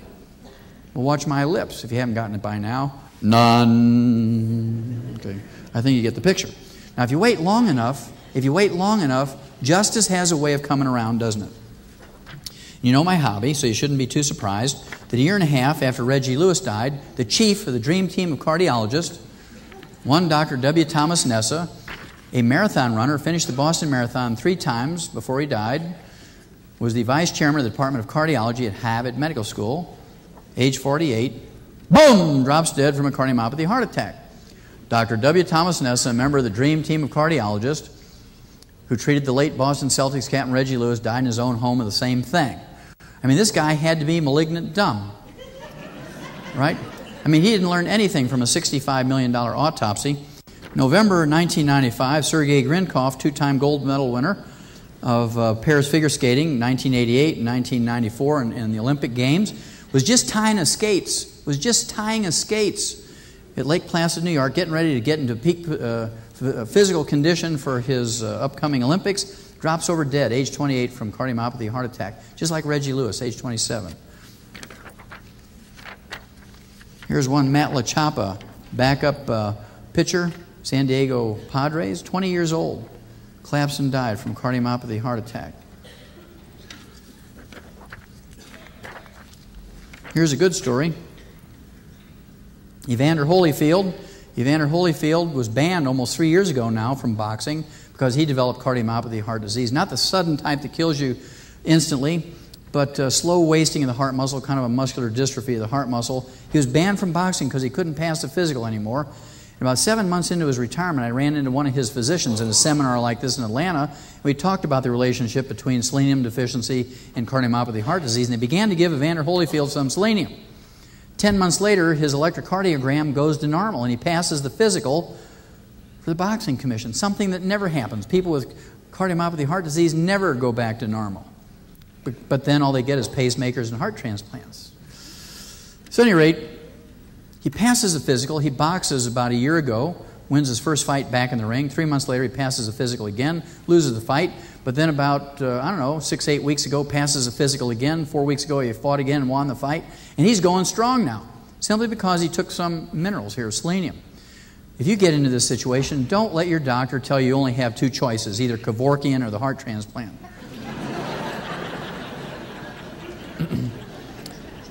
You have a third choice, and now you're informed about this, so you can make that decision on your own. The rate of brain cancer in America has gone up 400% in the last 40 years, and everybody's pointing their fingers towards cellular telephones. And everybody's trying to give me a cellular telephone, so I started examining this. Was there anything to that? And you don't have to worry about it if you use them, because 97% of the people who use cellular telephone, 97% of the people with brain cancer have never even been in the same room with a cellular telephone, let alone use one. So you don't have to worry about that. But there is a little-known trace mineral known as gallium. This trace mineral gallium, Gallium, when you give it to laboratory animals in optimal amounts and then you give them a chemical known to cause brain cancer, they don't get it. If you give them a laboratory experimental diet that's deficient in gallium and then give them that same chemical, they all get brain cancer. So I believe this huge increase in rate of brain cancer in America is a combination of a gallium deficiency and a lot of chemicals in our air, water, and food that do cause brain cancer. Think about all the performers who die suddenly, whose performances are almost athletic in their presentation. People like Elvis, he died of cardiomyopathy heart disease, and because he had lots of drugs in his blood and his liver, they blamed his death on the drugs. But he really died of cardiomyopathy heart disease, which is a selenium deficiency disease. Then you look at Conway Twitty, who died in front of 3,000 fans in Branson, Missouri, with a ruptured aortic aneurysm, a copper deficiency. You look at Michael Jackson, collapsed in December of 1995 and was in the intensive care unit for 1 week because his blood minerals and electrolytes were all messed up, almost died. When you go to a basketball game, a football game, a track meet, look out there at those well-trained athletes. The odds are all the couch potatoes in the stands and bleachers have a much better chance of living to be over 80 than those athletes do. And here I'll put out my challenge. If you can find me an obituary of any university, semi-pro, or pro athlete who's lived to be over 100, I'll give you a $100 bill. because I've looked real hard. The average lifespan for athletes, both university and semi-pro and professional, is 62 to 65 depending on their sport. Here's the final clue. As many as 62% of the female college gymnasts suffer from anorexia. They suffer from anorexia, 62%. Is that because it's genetic? No. Is that because all their mothers hate them? No. Is that because they think they're too fat? Absolutely not. I used to see a lot of these gals in the 70s and 80s when I practiced up in Portland, Oregon, because that was the time of Olga Korbut. And you may remember her as being the darling of the world because she'd won every gymnastic event in the Olympics, and the same Olympiad with a perfect score. And everybody wanted their little girl to be Olga Korbut. And I used to see them. They'd get split lips and fractured and dislocations because they weren't all perfect, and they'd hit those bars going full speed and get dislocations and split lips and twists and sprains and strains and bruises. But the ones that fascinated me were the little 8, 10, 12 years old that were depressed and anorexic, certainly not typical of a teenage girl or preteen girl. And so I used to do hair analysis on them because that was the only way I could communicate with them, because they weren't sociable, they wouldn't eat, they didn't want to study, or they didn't want to do their athletics anymore. And sure enough, every one of them were severely deficient in many, many nutrients, 30, 40 nutrients, but all of them were uniformly severely deficient in 2 trace minerals, zinc and lithium. Zinc and lithium. So I began to give them as many as 25 or 30 nutrients intravenously 2 or 3 times a week, paying special attention to giving them lots of zinc and lithium. And sure enough, in 14 to 21 days, they were eating like little pigs again. They were real interested in going out and training. They were sociable again. And all the parents who took their little girls who were anorexic to counselors and shrinks, those little girls were counseled unto death. Now, you may remember Karen Carpenter from the singing group, the brother-sister of the Carpenters. She was 30 years old, give or take a year or so. She developed anorexia, and because they had lots of money, they went around the world and went to all the shrinks and the counselors in Moscow and Berlin and London and Paris, all over the United States, and they counseled her unto death. Because you cannot counsel somebody well who has a terminal zinc deficiency. You have to give them some zinc. Now, what possibly could be the common denominator between a 65-pound gymnast, a 7-foot-tall basketball player, 250-pound boxer, heavyweight boxing champion, and these runners that have less than 4% body fat on them? What could possibly be the common denominator? They all sweat. And when you sweat out all 60 essential nutrients, all 60 essential minerals. You don't just sweat out potassium and Gatorade. You sweat out all 60 essential minerals. And when you sweat out all of your selenium and don't replace it by supplementation, on the average, you're going to get a cardiomyopathy heart attack. You sweat out all of your copper and don't replace it by supplementation, you're going to get an aneurysm. You sweat out all of your chromium and vanadium, you're going to get diabetes. You sweat out all of your gallium and don't replace it, you're going to get a brain cancer. If you're a teenage girl and you sweat out all of your zinc and your lithium, you're going to get anorexia. Get the picture? Now, the reason why athletes are early warning system, as a rule, they sweat out more in 20 to 30 years than a couch potato does in 80 years. They've compressed a whole lifetime of sweating into 20 years. That's why they're our early warning system. Now, you don't have to be an athlete to sweat, though. Let's say you're a postmenopausal woman and you have night sweats. Let's say you're a welder, a farmer, a carpenter. Let's say you work in the oven room of a Pizza Hut. Any place that you sweat. Even if you work in an office situation where you have an air-conditioned office and you just use a keyboard and you never get one bead of sweat on you. I mean, you can go a whole week wear the same clothes, nobody will know, right? But then you go out every night and you do aerobics or you jog and you sweat then. So it doesn't matter why you sweat, whether it's for recreation or at work. If you don't replace those minerals, you're in line, you're putting yourself at high risk of developing a lot of these degenerative diseases, many of which are debilitating and certainly many of which are fatal. What's the very first symptom of mineral deficiencies in animals and people? It's called pica and cribbing. Farmers know about this. When they see an animal chewing on the hitching post, and these are a couple of Amish horses up in Lancaster County, Pennsylvania, when they see them chewing on the hitching post, the fence rails, things like shovel handles, the half doors in the barn, the door jambs in the barn, a good farmer recognizes this as an animal that's in trouble, though they are minerally deficient. How many of you either are or know of a chocoholic? Raise your hand. Yeah, that's the munchies. That's pica and cribbing. That's a mineral deficiency. It's the only thing that will cause that. How many of you know of a Coca-holic or a Pepsi-holic? Raise your hand. Yeah. A day without 12 Pepsis, I can't function.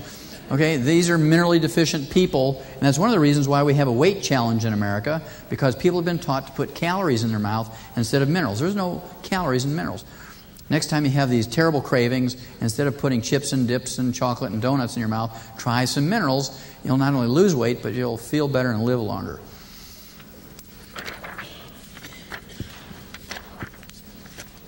My favorite mineral is lithium. And the reason why I like lithium is shrinks think it's a drug that only they can prescribe, when in fact it's one of those 60 essential minerals that everybody needs every day. And like all essential nutrients, if it's missing for 6 months, 9 months, 12 months, a year or so, you get on the average 10 deficiency diseases, which include depression, manic depression, bipolar disease, suicidal behavior, violent behavior, spouse abuse, child abuse, domestic violence, drug addictions, alcohol addictions. These are all symptoms of lithium deficiency in people who've been challenged with sugar, natural or processed. We'll talk more about that in a minute. I believe we should be putting lithium in our drinking water because, first of all, it's safer than chlorine and fluorine. And number two, we could eliminate 85% of all domestic violence if we would just put lithium in our drinking water. Now, you can pick up and diagnose a child with lithium deficiency and one who's in trouble by looking at their coloring projects. If you look at their coloring projects, if they're deficient in lithium and are sensitive to sugar, we'll talk about that in a second, these are kids who are going to take a dark color, black, brown, purple, dark red, dark blue, dark green, and scribble all over the page with little or no intent to stay in the lines. These are kids who are in trouble.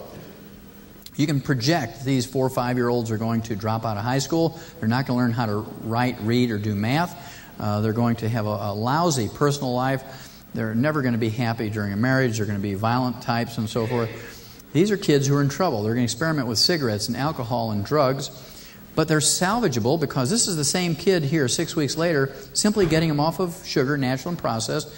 No apple juice, no grape juice, no honey, no molasses, no Pepsis, no chocolate, no ding-dongs, no sugar frosted flakes and that sort of thing.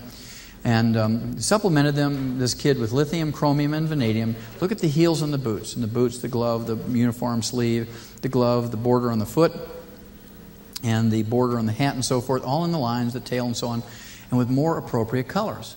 You can save these kids if you just pay attention. It's not they don't just have an art aptitude, they're in trouble.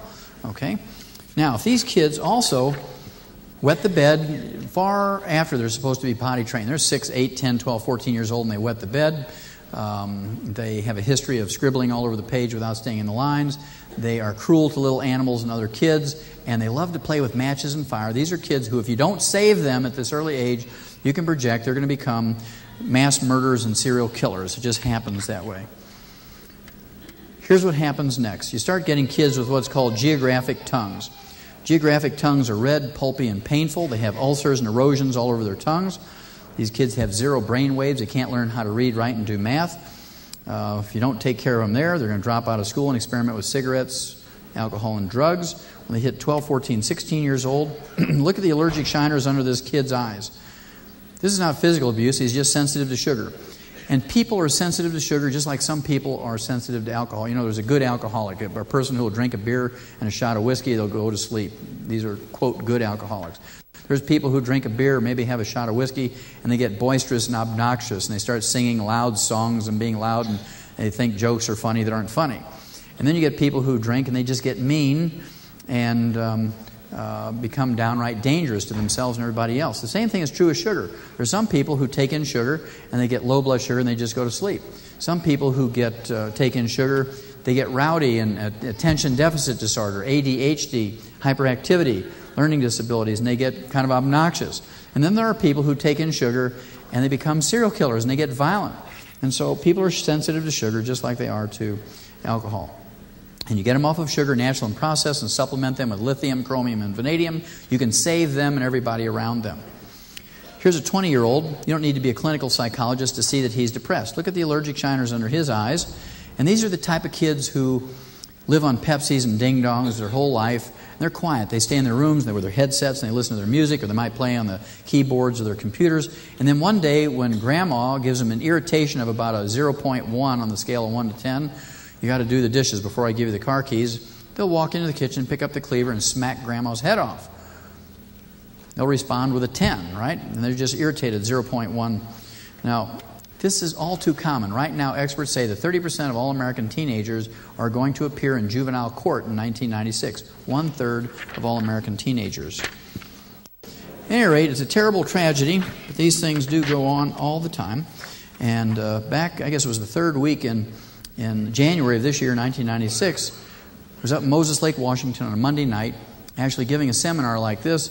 And when I got to this point, the guys in the front row said, "Doc, you don't have to talk about teen violence in Moses Lake. I mean, there's more people in this National Guard Armory than there is in the whole town. And we only have a couple hundred teenagers, and they all know each other by first name. It's kind of like a big family. And they didn't believe they had any teen problems in Moses Lake." Well, that was Monday night. Friday at 2 in the afternoon, an honor student in junior high school walks in with his deer rifle, blows away the math teacher and 2 of his fellow students. Now, this kid was not on drugs. He was not a member of any gang. There's no drugs and gangs in Moses Lake, Washington. You know the answer to why this happened. I'm going to bring it out of you. What time of the year is there more domestic violence, depression, and suicide than any other time of year? Christmas, holidays. A week before Christmas, the time between Christmas and New Year's, from New Year's until now, Super Bowl Day. In fact, Super Bowl Day has the largest number of violent incidents than any other day of the year, Super Bowl Day. What happens during these holidays that happens more than any other time of year? Sugar. I heard people say it. Sugar. You get more cake, more pie, more candy, more cookies, more punch, more colas and drinks of various kinds than you get any other time of year. It's not just on Sunday afternoon. I mean, we're talking 4 times a day. In school, after school, in the evening, 4 times or 10 times on the weekend, because it's party time during the holidays. And as a result, the people who are sensitive to sugar and are going to get violent, are depressed, come out during this time, especially if they're deficient in lithium, chromium, and vanadium. Attention deficit disorder. Another one of those physician-caused diseases, because physicians say sugar is okay. It's better to have Ritalin than sugar. You can have both. You know, if you're good, you can have sugar and Ritalin. Well, if you take someone who has ADD or ADHD, attention deficit disorder or attention deficit hyperactivity disorder, regardless of age, whether they're 2 or 6 or 8 or 15 or 25 or 40, and take them off of all sugar, natural and processed, and supplement them with all 90 nutrients, paying special attention to make sure that they get lithium, chromium, and vanadium. 98%, I can't use the cure word, but 98% will get 100% better. Now, the whole family has to do the same thing. You can't be guzzling Cokes and eating donuts and expect a 6-year-old or an 18-year-old to give it up. The whole family has to change and eat the same way for the benefit not only of that child, but for the whole family, because if something goes wrong, the whole family is in trouble. Now, this little gal here, 300 years ago, would have been a vampire or a werewolf, and her own villagers would have burned her to death at the stake. Maybe the village elders would have killed her by driving a wooden stake through her heart. You may remember her as Susan Smith, the mother who drowned her 2 sons from Union, South Carolina. And we learned a lot about her during her trial. Number 1, she tried to commit suicide twice during high school. A lithium and chromium deficiency. Nobody said to her, "Susan, give up all sugar, natural and processed. We're going to give you some lithium, chromium, and vanadium." They didn't even give her any Prozac. All they did was give her a hug and say, "Susan, everybody loves you, and if you get depressed again, let everybody know, and we'll talk you out of this suicide thing." 2 years after graduating high school, she went further into her depression. They diagnosed her as being a manic depressive, and they put her on Prozac at that time. Nobody took her off of sugar and supplemented her with any lithium, chromium, and vanadium. And 2 years later, when her boyfriend realized how wacky she was at that time, tried to disengage and break off from her, and he used the kids as a foil purposely, because most single mothers, when put to the test, you have to give up your kids if you want me to stay with you, because I'm not big enough to handle these kids. Every time I look at those kids, I see another man.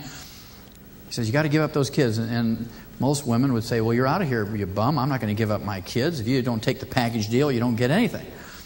But she didn't do that.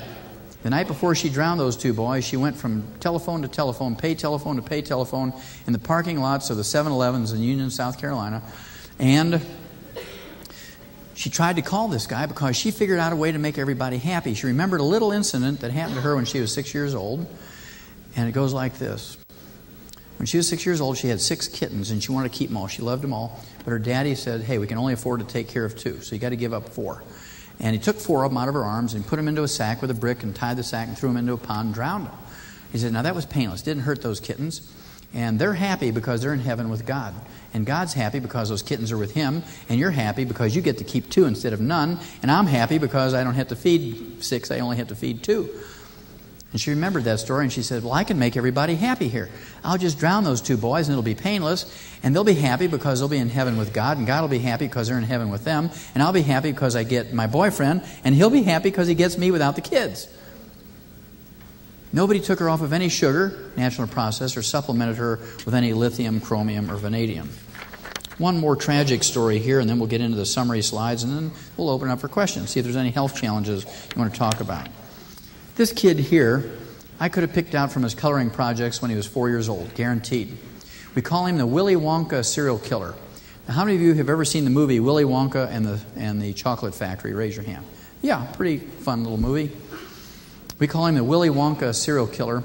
When he was 4 years old, he was caught on the shoulder of a little state highway in Indiana, HH, eating roadkills, like hard taco shells. I mean, we used to call these things sail cats. They were run over so many times they were dry, you could use them like Frisbees, right? Talk about pica and cribbing. I mean, he was eating roadkills at age 4. When he was 7 years old, he was thought to be part of a satanic cult because he was twisting the heads off his neighbors' chickens and nailing them to the door jambs, cutting the heads off their dogs and cats, putting them on pikes, and planting them in front of their yard. Cruelty to little animals. He wet the bed until he was 12 years old. When he was 13 years old, he was a full-blown alcoholic. He'd sit in class and drink beer cans and crunch them and disrupt the class, but his teachers were terrified to kick him out of class because he threatened to burn their house down. He loved to play with fire. All right? Now, because he was such a threatening kid, they gave him straight A's and graduated him a year early out of high school. Moved him right along. He then joined the Army and became a medic because he had such good grades. They made him a medic and encouraged him to apply to medical school. The only reason he did not get into medical school was he was being treated as an alcoholic in the Army. He said, hey, you dry out, apply to medical school again, we'll take you. Well, after 3 years, the Army kicked him out as being a hopeless alcoholic. He moved up to Milwaukee and lived with his grandmother, and he worked in a chocolate factory for 4 years. And he ate chocolate for breakfast, lunch, and supper because it was free to employees. He used his minimum wage paycheck to buy alcohol and drugs at night. And in 4 years, when that chocolate didn't hold this horrible craving he had anymore, he killed, dismembered, and ate parts of 17 human beings. Jeffrey Dahmer. Nobody told him anywhere along his life to give up sugar and supplement with lithium, chromium, and vanadium. All they did was say, now, Jeffrey, it's not nice to kill, dismember, and eat people. We require 90 essential nutrients, 60 minerals, 60 minerals, 16 vitamins, 12 essential amino acids, and 3 essential fatty acids. And fortunately, for the thousands of years we've been around, we haven't had to think about this too much as human beings because our food plants, our grains, fruits, vegetables, and nuts, take carbon dioxide from the air and manufacture long carbon chains. And many of these long carbon chains are vitamins, amino acids, and fatty acids. And this is where this myth came from. You can get everything you need from your 4 food groups because plants do manufacture a certain amount of vitamins, amino acids, and fatty acids. But we've tried this experiment for 100 years or 200 years, and we've learned if you eat the 4 food groups and don't supplement, you can live to be an average of 75.5, about half of what we're genetically capable of. So I sat down one day and I said, well, how much of these grains, fruits, and vegetables and nuts do you have to eat every day to live to be over 100? And I calculate you need 6 cups each of 15 different plant groups. Grains, fruits, vegetables, and nuts to get enough vitamins, amino acids, and fatty acids to live to be over 100. That's 90 cups a day. It's a full bushel. Now you have 2 problems if you want to do that. Number 1, you have a capacity problem. If anybody in this room can eat a bushel of anything, I'll give you a $100 bill.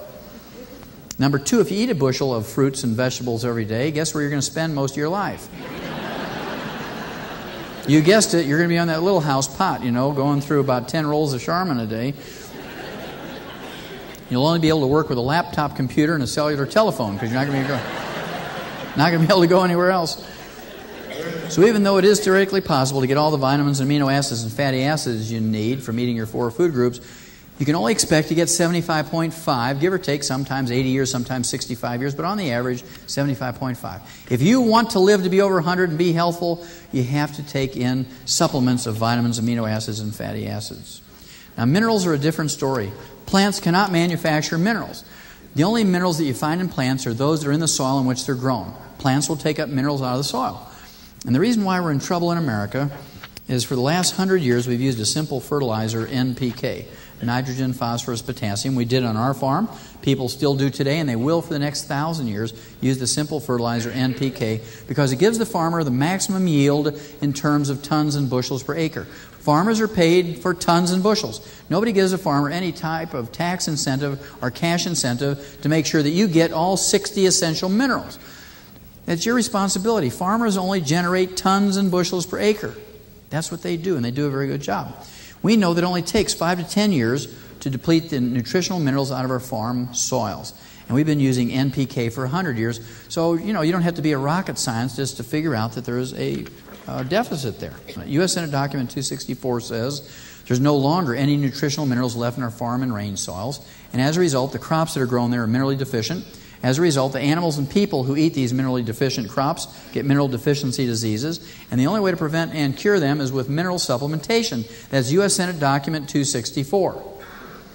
Now, to me, the scary thing about U.S. Senate Document 264 is that it was written and published by the U.S. Senate in 1936. 60 years ago, this information was known. 60 years ago. This is not yesterday's news. It's 60 years old. This is the time at which we began to put vitamins and minerals and trace minerals into animal feeds to make up the deficit. Unfortunately for human beings, we got wonder drugs at the same time.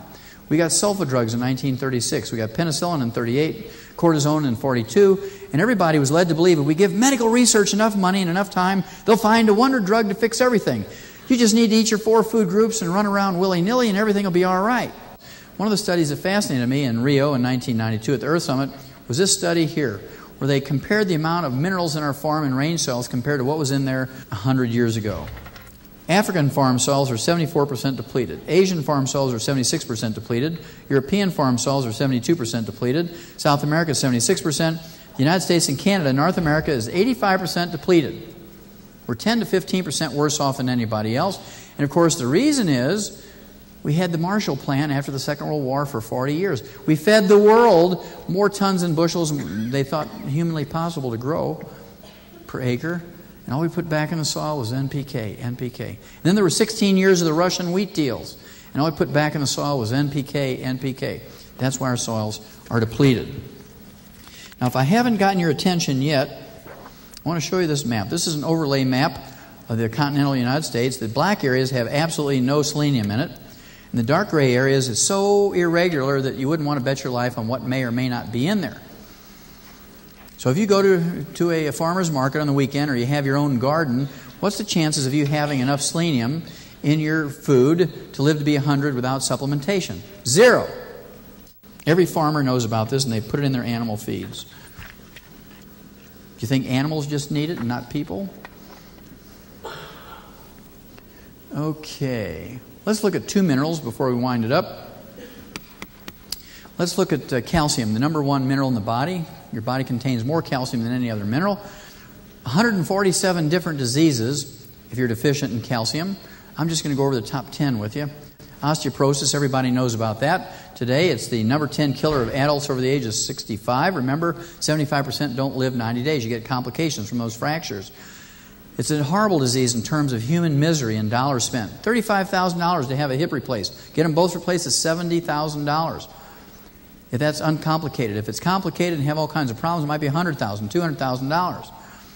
Now, as a terrible disease as osteoporosis is in human beings, we don't have osteoporosis in animals. That's because farmers have a lot of common sense. Let's say a farmer out here has 100 head of cattle in his pasture and no calves this year, calls the vet out and he says, "Hey, Doc, I'm in trouble. I haven't had any calves this year, can't repay the operating loan. I lost a lot of money." He says, "Do I get rid of this herd?" And the vet will come out and examine the cows. He says, "No, the cows are all okay, but that bull up in that shed up there has osteoporosis of both hips, had so much pain, couldn't breed the cows. That's why I don't have any calves." He says, as a result, he said, "What I want you to do is give me $70,000. I'll give that bull 2 new hips, and next year you'll have some calves." Now, a farmer being very practical would say, "Now stand over here, Doc," and he whips out his deer rifle and boom, blows away the bull.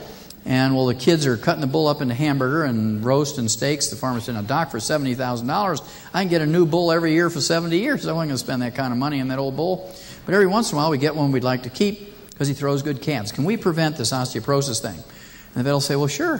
You want to prevent it, all you got to do is take 10 cents every day in the pellets worth of calcium, 10 cents worth of calcium every day in the pellets of those calves when you wean them off the cow, and you won't get osteoporosis. And the farmer says, no, wait a minute. We can prevent a $70,000 to $100,000 vet bill simply with 10 cents a day worth of calcium. He says, yep. The farmer says, well, since I don't have Blue Cross Blue Shield, major medical hospitalization, Medicare, Medicaid, or Hillary to watch out for those calves, I got to pay for this out of my own pocket. He says, I'm going to do the 10 cent a day calcium thing. That's why we don't have osteoporosis in animals. Receding gums. Dentists and dental hygienists will tell you to floss and brush after every meal. If you believe that receding gums can be prevented or cured by flossing and brushing, I have some oceanfront property in Idaho I'd like to sell you, because you're an easy sell. Now, as a veterinarian, I've literally seen hundreds of thousands of animals. Rats, mice, rabbits, dogs, cats, sheep, pigs, horses, cows, lions and tigers and bears. And they don't floss and they don't get receding gums. Now, they do get funky breath because they don't floss, but they don't get receding gums. Now, the reason why we don't get receding gums in animals is because we've dealt with the osteoporosis thing. If you have receding gums, regardless of your age, whether you're 12, 15, 20, 25, 30, 40, 50, 60, 70, 80, it doesn't matter. If you have receding gums, loose teeth, gingivitis, pyorrhea, periodontitis, bridges or plates, you have osteoporosis of the face or jaw bones. You see this 20 to 50 years before you can recognize osteoporosis in the large bones of your arms, legs, hips, pelvis, and vertebrae. So if you have any of these problems, you have osteoporosis of the face and jaw bones. Arthritis. 85% of all arthritis is wear and tear arthritis. 85% of all arthritis is wear and tear arthritis. Osteoarthritis, degenerative arthritis, ankylosing spondylitis. And of course, this is the type of arthritis that can be prevented, and you might get 100% better if you use Dr. Wallach's pig arthritis formula, which is made up out of a liquid multiple. It's made up out of a liquid multiple, plant-derived, that has 72 colloidal minerals in it. We'll talk about colloidal minerals in just a second. And a liquid multiple, and the gelatin we talked about, either Knox or Willamette Valley gelatin, either a half ounce or the 12 capsules, and 5 ounces of the calcium-enriched Minute Maid orange juice. All that together makes up Dr. Wallach's pig arthritis formula, and taken faithfully twice a day, you have every honest expectation of getting significantly better, or maybe even 100% better. Even if your neck sounds like a bag full of gravel, your joints sound like you have Rice Krispies in there, snap, crackle, and pop. You can't get up out of your chair yourself. You have excruciating pain and so on. You want to give it a try if you have wear and tear arthritis. Hypertension. Again, we've already talked about this. Hypertension has nothing to do with salt intake. Salt restriction is not going to prevent it or fix it. Hypertension, high blood pressure is actually due, 85% of all hypertension is due to a calcium deficiency.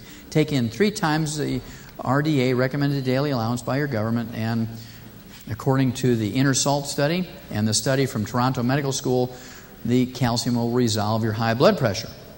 Insomnia. As you roll around all night, wake up in the morning more tired than when you went to bed. Contrary to popular belief by physicians, it's not due to a barbiturate deficiency or a halcyon deficiency. It's due to a calcium deficiency. Kidney stones, bone spurs, heel spurs, and calcium deposits. The medical profession has the malignant, dumb belief that these things are due to too much calcium in your diet. And the first advice they give you when you have any of these problems, give up all dairy, and for God's sake, don't take any supplements with calcium in it. When in fact, when you get kidney stones, bone spurs, heel spurs, and calcium deposits, you have raging osteoporosis. It's your own calcium being moved around. You need more calcium, more magnesium, not less. I want you to be honest with me. How many of you ever had a foot cramp, toe cramp, leg cramp, eyelid twitch, or anything like that in your life? Raise your hand. Yeah, that's the first symptom of a calcium deficiency, and if you're honest, you'll fess up to that. And myself, when I was a kid, when I was a teenager, my eyelids used to twitch so violently you could hear them click. And I used to look into the mirror and say, do people see that, or is that my imagination? And one day I got the twitching and the clicking together, and I called my mom, and she came in. She didn't know what it was, so she panicked. We jumped in the car, and we drove 80 miles to St. Louis, and I ran into my first female doctor when I was 14 years old. Now remember, she's an eye doctor. Her name was Mary Jane Skeffington. Mary Jane Skeffington, the eye doctor, for some reason, I'm 14 years old, she had me stripped down to my jockey underwear. Now back then I was just a dumb redneck kid from the farm, and I didn't know any better. Whatever she said, I did. Now today, if an eye doctor were to do that, you could go on Geraldo or Oprah and say you were sexually harassed by your eye doctor, right? But at any rate, she kept looking in my eye with this ophthalmoscope for an hour and then go see another patient. She'd look into my eye with an ophthalmoscope, see another patient. He went on and on and on for 2 hours.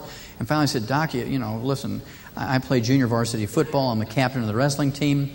I actually, I'm on the weightlifting team. And if you have to amputate my eyelids, go for it. I can handle whatever you need to do. So she goes into her office. She comes back. She has a little Maybelline mascara eyelash brush and a little mirror in one of those little plastic boxes. And I said, what's that for? She says, well, the structure of your eye seems to be okay, but you have these real long eyelashes. They've grown forward, hit your eyeglasses. They've curled back and are tickling your eyeball. And that's what's causing your eyelids to twitch. I said, you're kidding me. She says, no, that appears to be what it is. And I said, well, what do we do about it? And she says, well, what I want you to do is every hour I want you to alternate eyes, take 15 minutes in each hour and work and retrain those eyelashes. And she starts demonstrating to me. She said, you got to do it like this. I said, no, wait a minute. Let's get this straight. You want me to sit on the football bench with 25 guys weighing over 200 pounds? This is in 1950, right? And you want me to sit there with a Maybelline mascara eyelash brush and play with my eyelashes? And not only does my team have cleats on their feet, there's these guys across the field, 25 guys over 200 pounds. I said, you got to be crazy. So I put on my pants. I said, she doesn't know anything about football, right? So I went marching to the school library, and I found a health book out of desperation that was written by 2 nurses, and I looked in the index, and it said muscle cramps, muscle twitches. I looked in the book where it said to look, and sure enough, it said this is all due to a calcium deficiency. And I said, I know how to solve this problem. I know where we have some calcium. It's in the calf pellets in the barn. So I ran to the barn, and I started filling all my pockets and my pants and my shirt and my jacket with calf pellets. And the next day at school, everybody else is eating M&Ms and jelly beans. Old Wallach is eating calf pellets because the alternative was the Maybelline mascara eyelash treatment.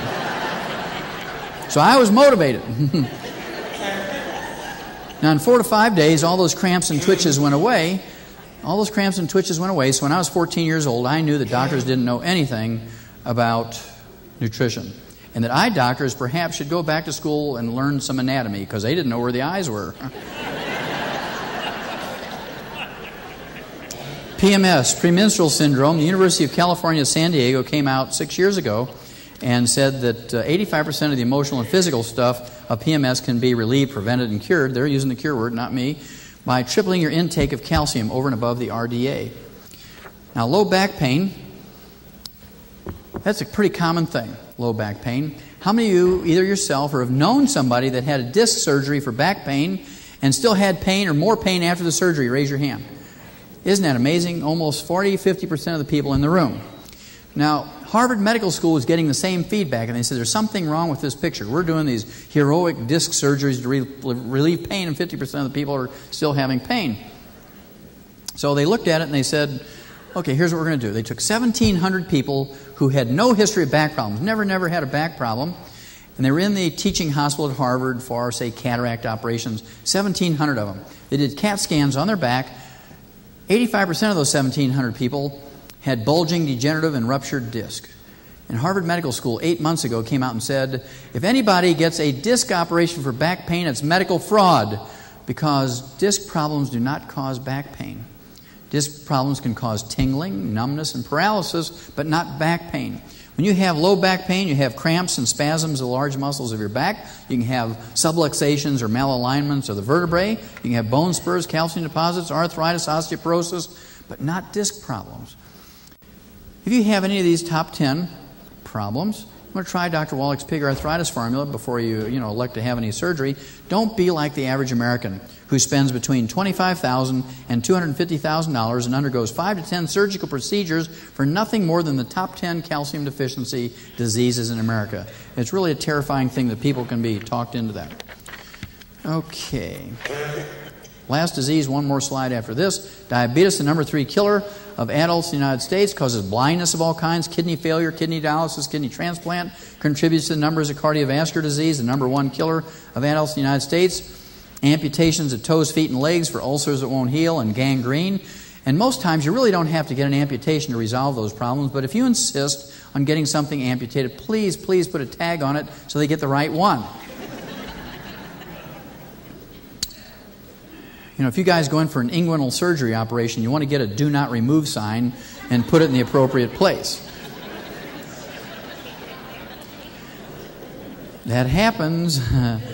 Okay. Now, When your doctor diagnoses a new diabetic patient in his office, he excuses himself, goes into his private office, drops to his knees and gives thanks to the Lord. Then he jumps up and he calls his real estate agent because he knows over 20, 30, 40 years you're going to go through all these problems if you follow the standard treatment or management of diabetes in human medicine.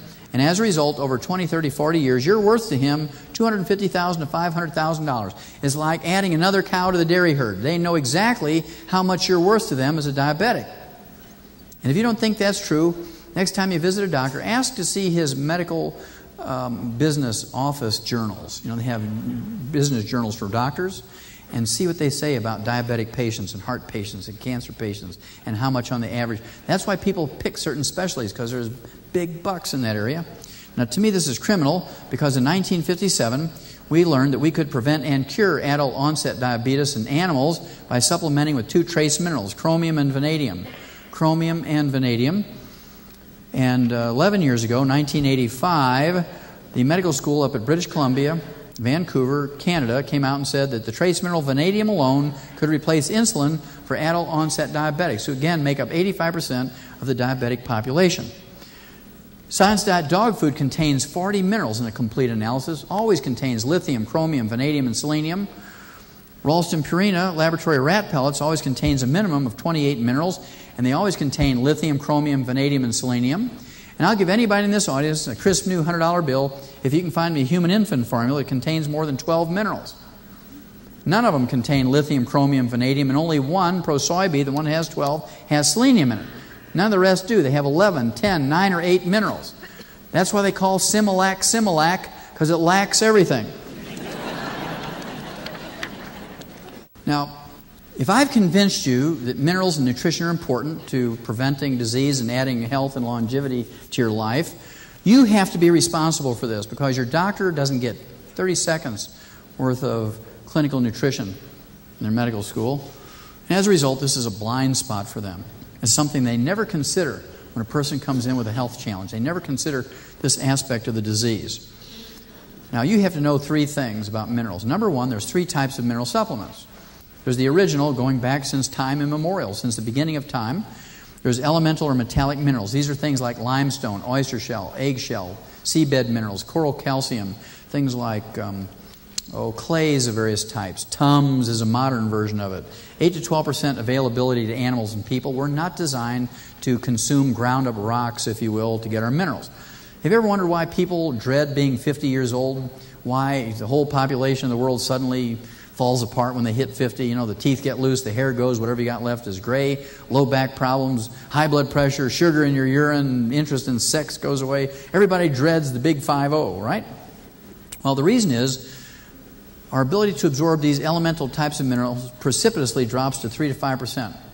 About 3 years ago, a guy in Grand Rapids, Michigan, jumps up in the back of the room and says, "Hey, Doc, now I know what I see in my porta potty business." I said, "What do you see in your porta potty business?" He said, "Well, when we clean those things out and disinfect them so we can use them again, we find hundreds and hundreds of vitamin pills that come through people." I said, "Come on now, how do you know they're vitamin pills?" He said, "Well, it's easy. They say Theragram M, 1 a day, Centrum, and Centrum Silver right on the coating. So next time you're on the pot and you hear plop, plop, clink, clink, it's not poker chips coming through there.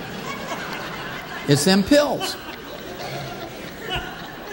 Are there any chiropractors in the audience tonight? Any chiropractors? Any chiropractors? Raise your hand so I can see. Well, I can't see any, huh? Okay, well, the reason why I ask that is because chiropractors take spinal x-rays. And when a chiropractor takes a spinal x-ray, guess what he sees? He sees all these pills lined up.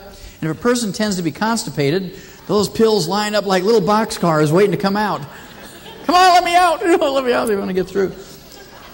Now, a lot of people say to me, "Doc, listen, are you kind of fibbing to us a little bit here, pulling our leg? I mean, I've taken 2,000 milligrams of calcium every day for 20 years.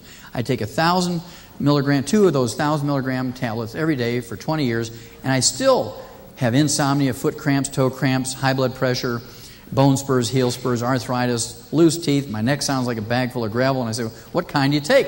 And they'll say calcium carbonate, calcium gluconate, calcium lactate. And that's the problem. Because out of 1,000 milligram calcium lactate tablet, 86% or 860 milligrams is lactose or milk sugar. Only 14% or 140 milligrams is elemental or metallic calcium. And let's not use these complicated numbers up here for absorption and usability.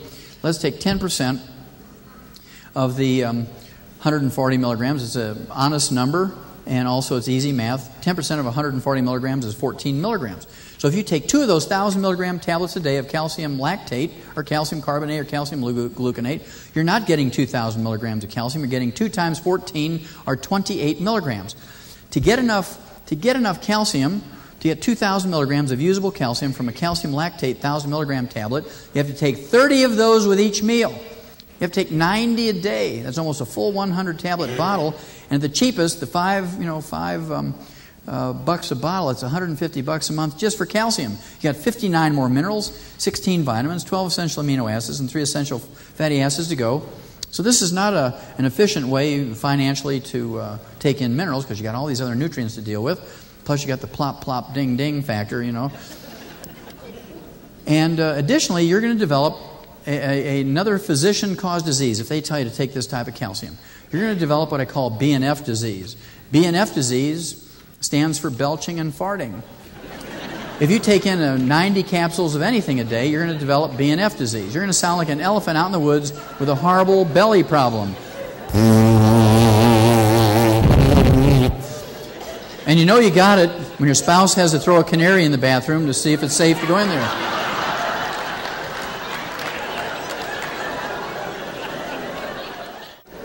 Now, during the 60s, the animal industry came up with chelated minerals because no farmer is dumb enough to put $1 in an animal's mouth and have 99 cents come out in the manure. So we learned by adding amino acids and proteins and enzymes, which are proteins that do work, to the elemental mineral, it increases the absorbability from 3 to 5% to 40%. And everybody got excited about this during the 60s. And today, because of this research, you'll see a mixture of elemental minerals and chelated minerals in a good multivitamin mineral supplement, a tablet. But the way that animals and people are designed to consume and absorb minerals is in the colloidal form. Colloidal minerals are 98% available to animals and people, 2.5 times more available than the chelated minerals, 10 times more available than elemental or metallic. They're liquid in form by definition. They cannot be powders and capsules and pills and tablets. They must be liquid. Small particle size.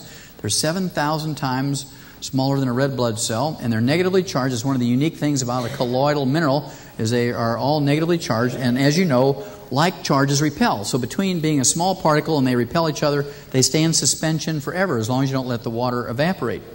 Now, the way it's supposed to be is that animals and human beings are supposed to eat plants, and the plants are supposed to take the elemental minerals out of the soil, convert them to colloidal minerals for their own use, for their own metabolism and biochemistry.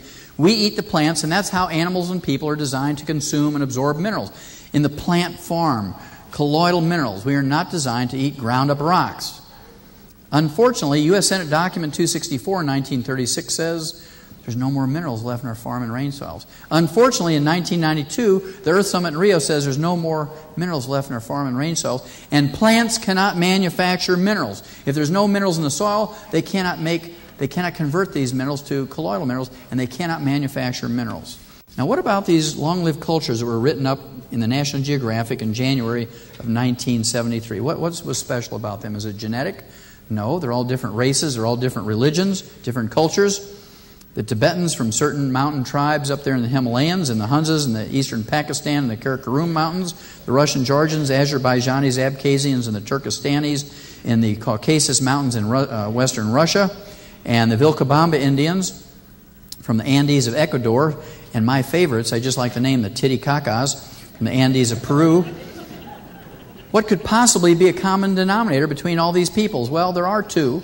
Number one, even though they're different religions and different races, they were all persecuted people.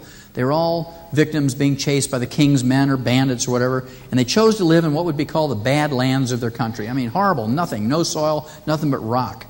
And just out of the throw of the dice, nothing that they thought about, they picked places to live in that had 60 to 72 minerals in the parent rock of the mountains they chose to live in.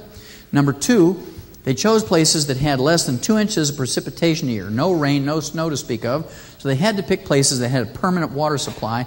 And every one of these cultures picked places that were within 50 to 100 miles of glaciers, and they all built aqueducts to carry water from glaciers to their place where they lived and worked and farmed. Now, the water that comes out from underneath of glaciers is not clear, like tap water, Perrier, Evian, or glacier water, or geyser water, or Calistoga water. It's called glacial milk because the water that comes out from underneath the glaciers has so much rock dust or rock flour suspended in it that it's called glacial milk. It looks like whole milk, kind of a bluish white, bluish gray, as opposed to clear. And if you boil away a quart of glacial milk, you get 2 inches of minerals in the bottom of that quart jug. By contrast, boil away a quart of Evian or Perrier water at $20 a gallon. I mean, we're talking price here compared to gasoline. Would you ever have thought that water would be more expensive than gasoline? Kind of interesting, isn't it? Now, you boil away a quart of Evian or Perrier water, you'll get as much mineral as you get on the head of a pin. A big contrast. Now, not only did these people drink this highly mineralized water and get 8 to 12% and 3 to 5% after age 50 because it's metallic minerals, it's ground up rocks as these glaciers move up and down the mountains. More important than drinking it, they irrigated with it. Week after week, month after month, year after year, generation after generation, for 2,500 to 5,000 years, they irrigated with this glacial milk. They replaced literally thousands of tons of these minerals back into the soil every year through this irrigation with this glacial milk. And all their plants are rich with these colloidal minerals as a result. And all we do is put in NPK, NPK, NPK, and it takes 5 to 10 years to deplete these nutritional minerals from our soil. As a result, last year we paid $1.2 trillion, that's with a T, $1.2 trillion for health care. These people don't get diabetes, they don't get heart disease, osteoporosis, arthritis, cancer, they don't get glaucoma, they don't get cataracts, they don't have birth defects, they don't have jails full of violent criminals and drug addicts, they don't have a single hospital, they don't have Blue Cross, Blue Shield, major medical hospitalization, they don't have a single doctor, and they don't have these diseases, and they live to be over 120 to 140. Now, can you live to be over 120, 140 without colloidal minerals? No. Can you get all these colloidal minerals out of our food supply in the United States? No. Well, can you keep all the things that we love about the United States? Because if I were to pay your way to go there and live and guarantee you'd live to be over 100, you wouldn't do it because they don't have Kenmore kitchens, they don't have electricity, they don't have central heat, central air, they don't have roads, they don't have cars, they don't have televisions, they don't have television channel changer. I mean, how can you be a couch potato without a television channel changer? So, can you have all these things we love about America, including health insurance, and still get colloidal minerals? And the answer is, of course, yes. These colloidal minerals are available to you. They've been around since 1926. And, of course, they're plant-derived. They actually come from an ancient prehistoric plant deposit. About 1926, there was this prospector who was an abysmal failure in southeastern Utah who noticed when he, even though he couldn't find gold or silver, but he did notice when he drank this funky-tasting water in the stream, the only water source available to him, after a couple of weeks his arthritis went away. And he backtracked this stream and he found that it originated in a prehistoric valley that had a forest in it. And when these trees and brush and grasses took up all the elemental minerals from the soil, converted them to colloidal minerals for their own use, there was a cataclysmic event. That forest was entombed, that valley and that forest was entombed by a volcanic eruption. A very thin layer of mud, ash, and lava, not heavy enough to compress this stuff into coal or oil. And it was very arid in there, not enough moisture to fossilize or petrify this plant material. So today, if you look at it, it just looks like real dark chocolate coffee grounds. And you squeeze it between your fingers. It is the same consistency as a chocolate chip you might put in an oatmeal cookie. It's kind of waxy. That's because it's not rock, it's ground up plant material.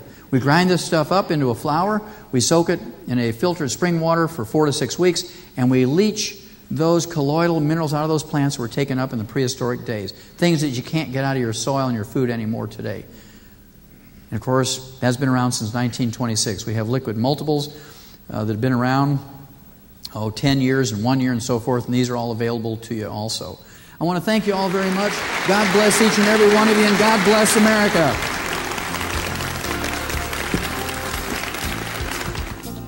It shocks most people when they learn that we need 90 essential nutrients.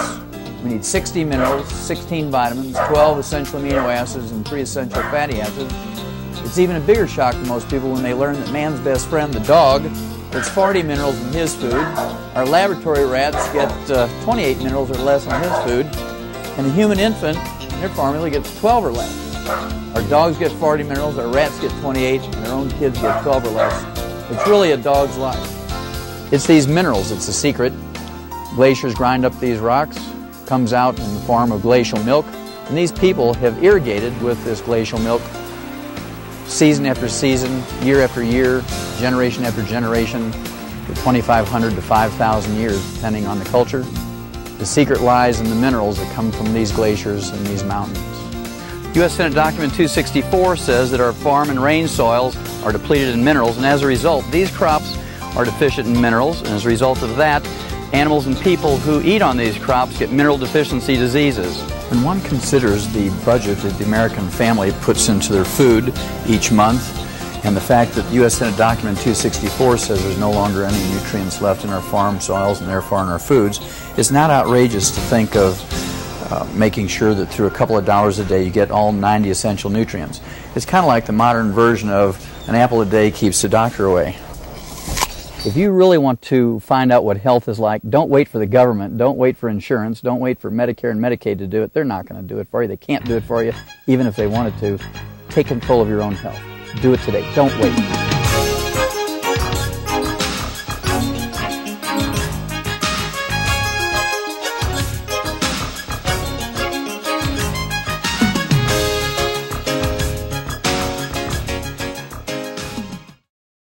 Thank you for viewing this presentation, and remember to contact the person that sent this to you.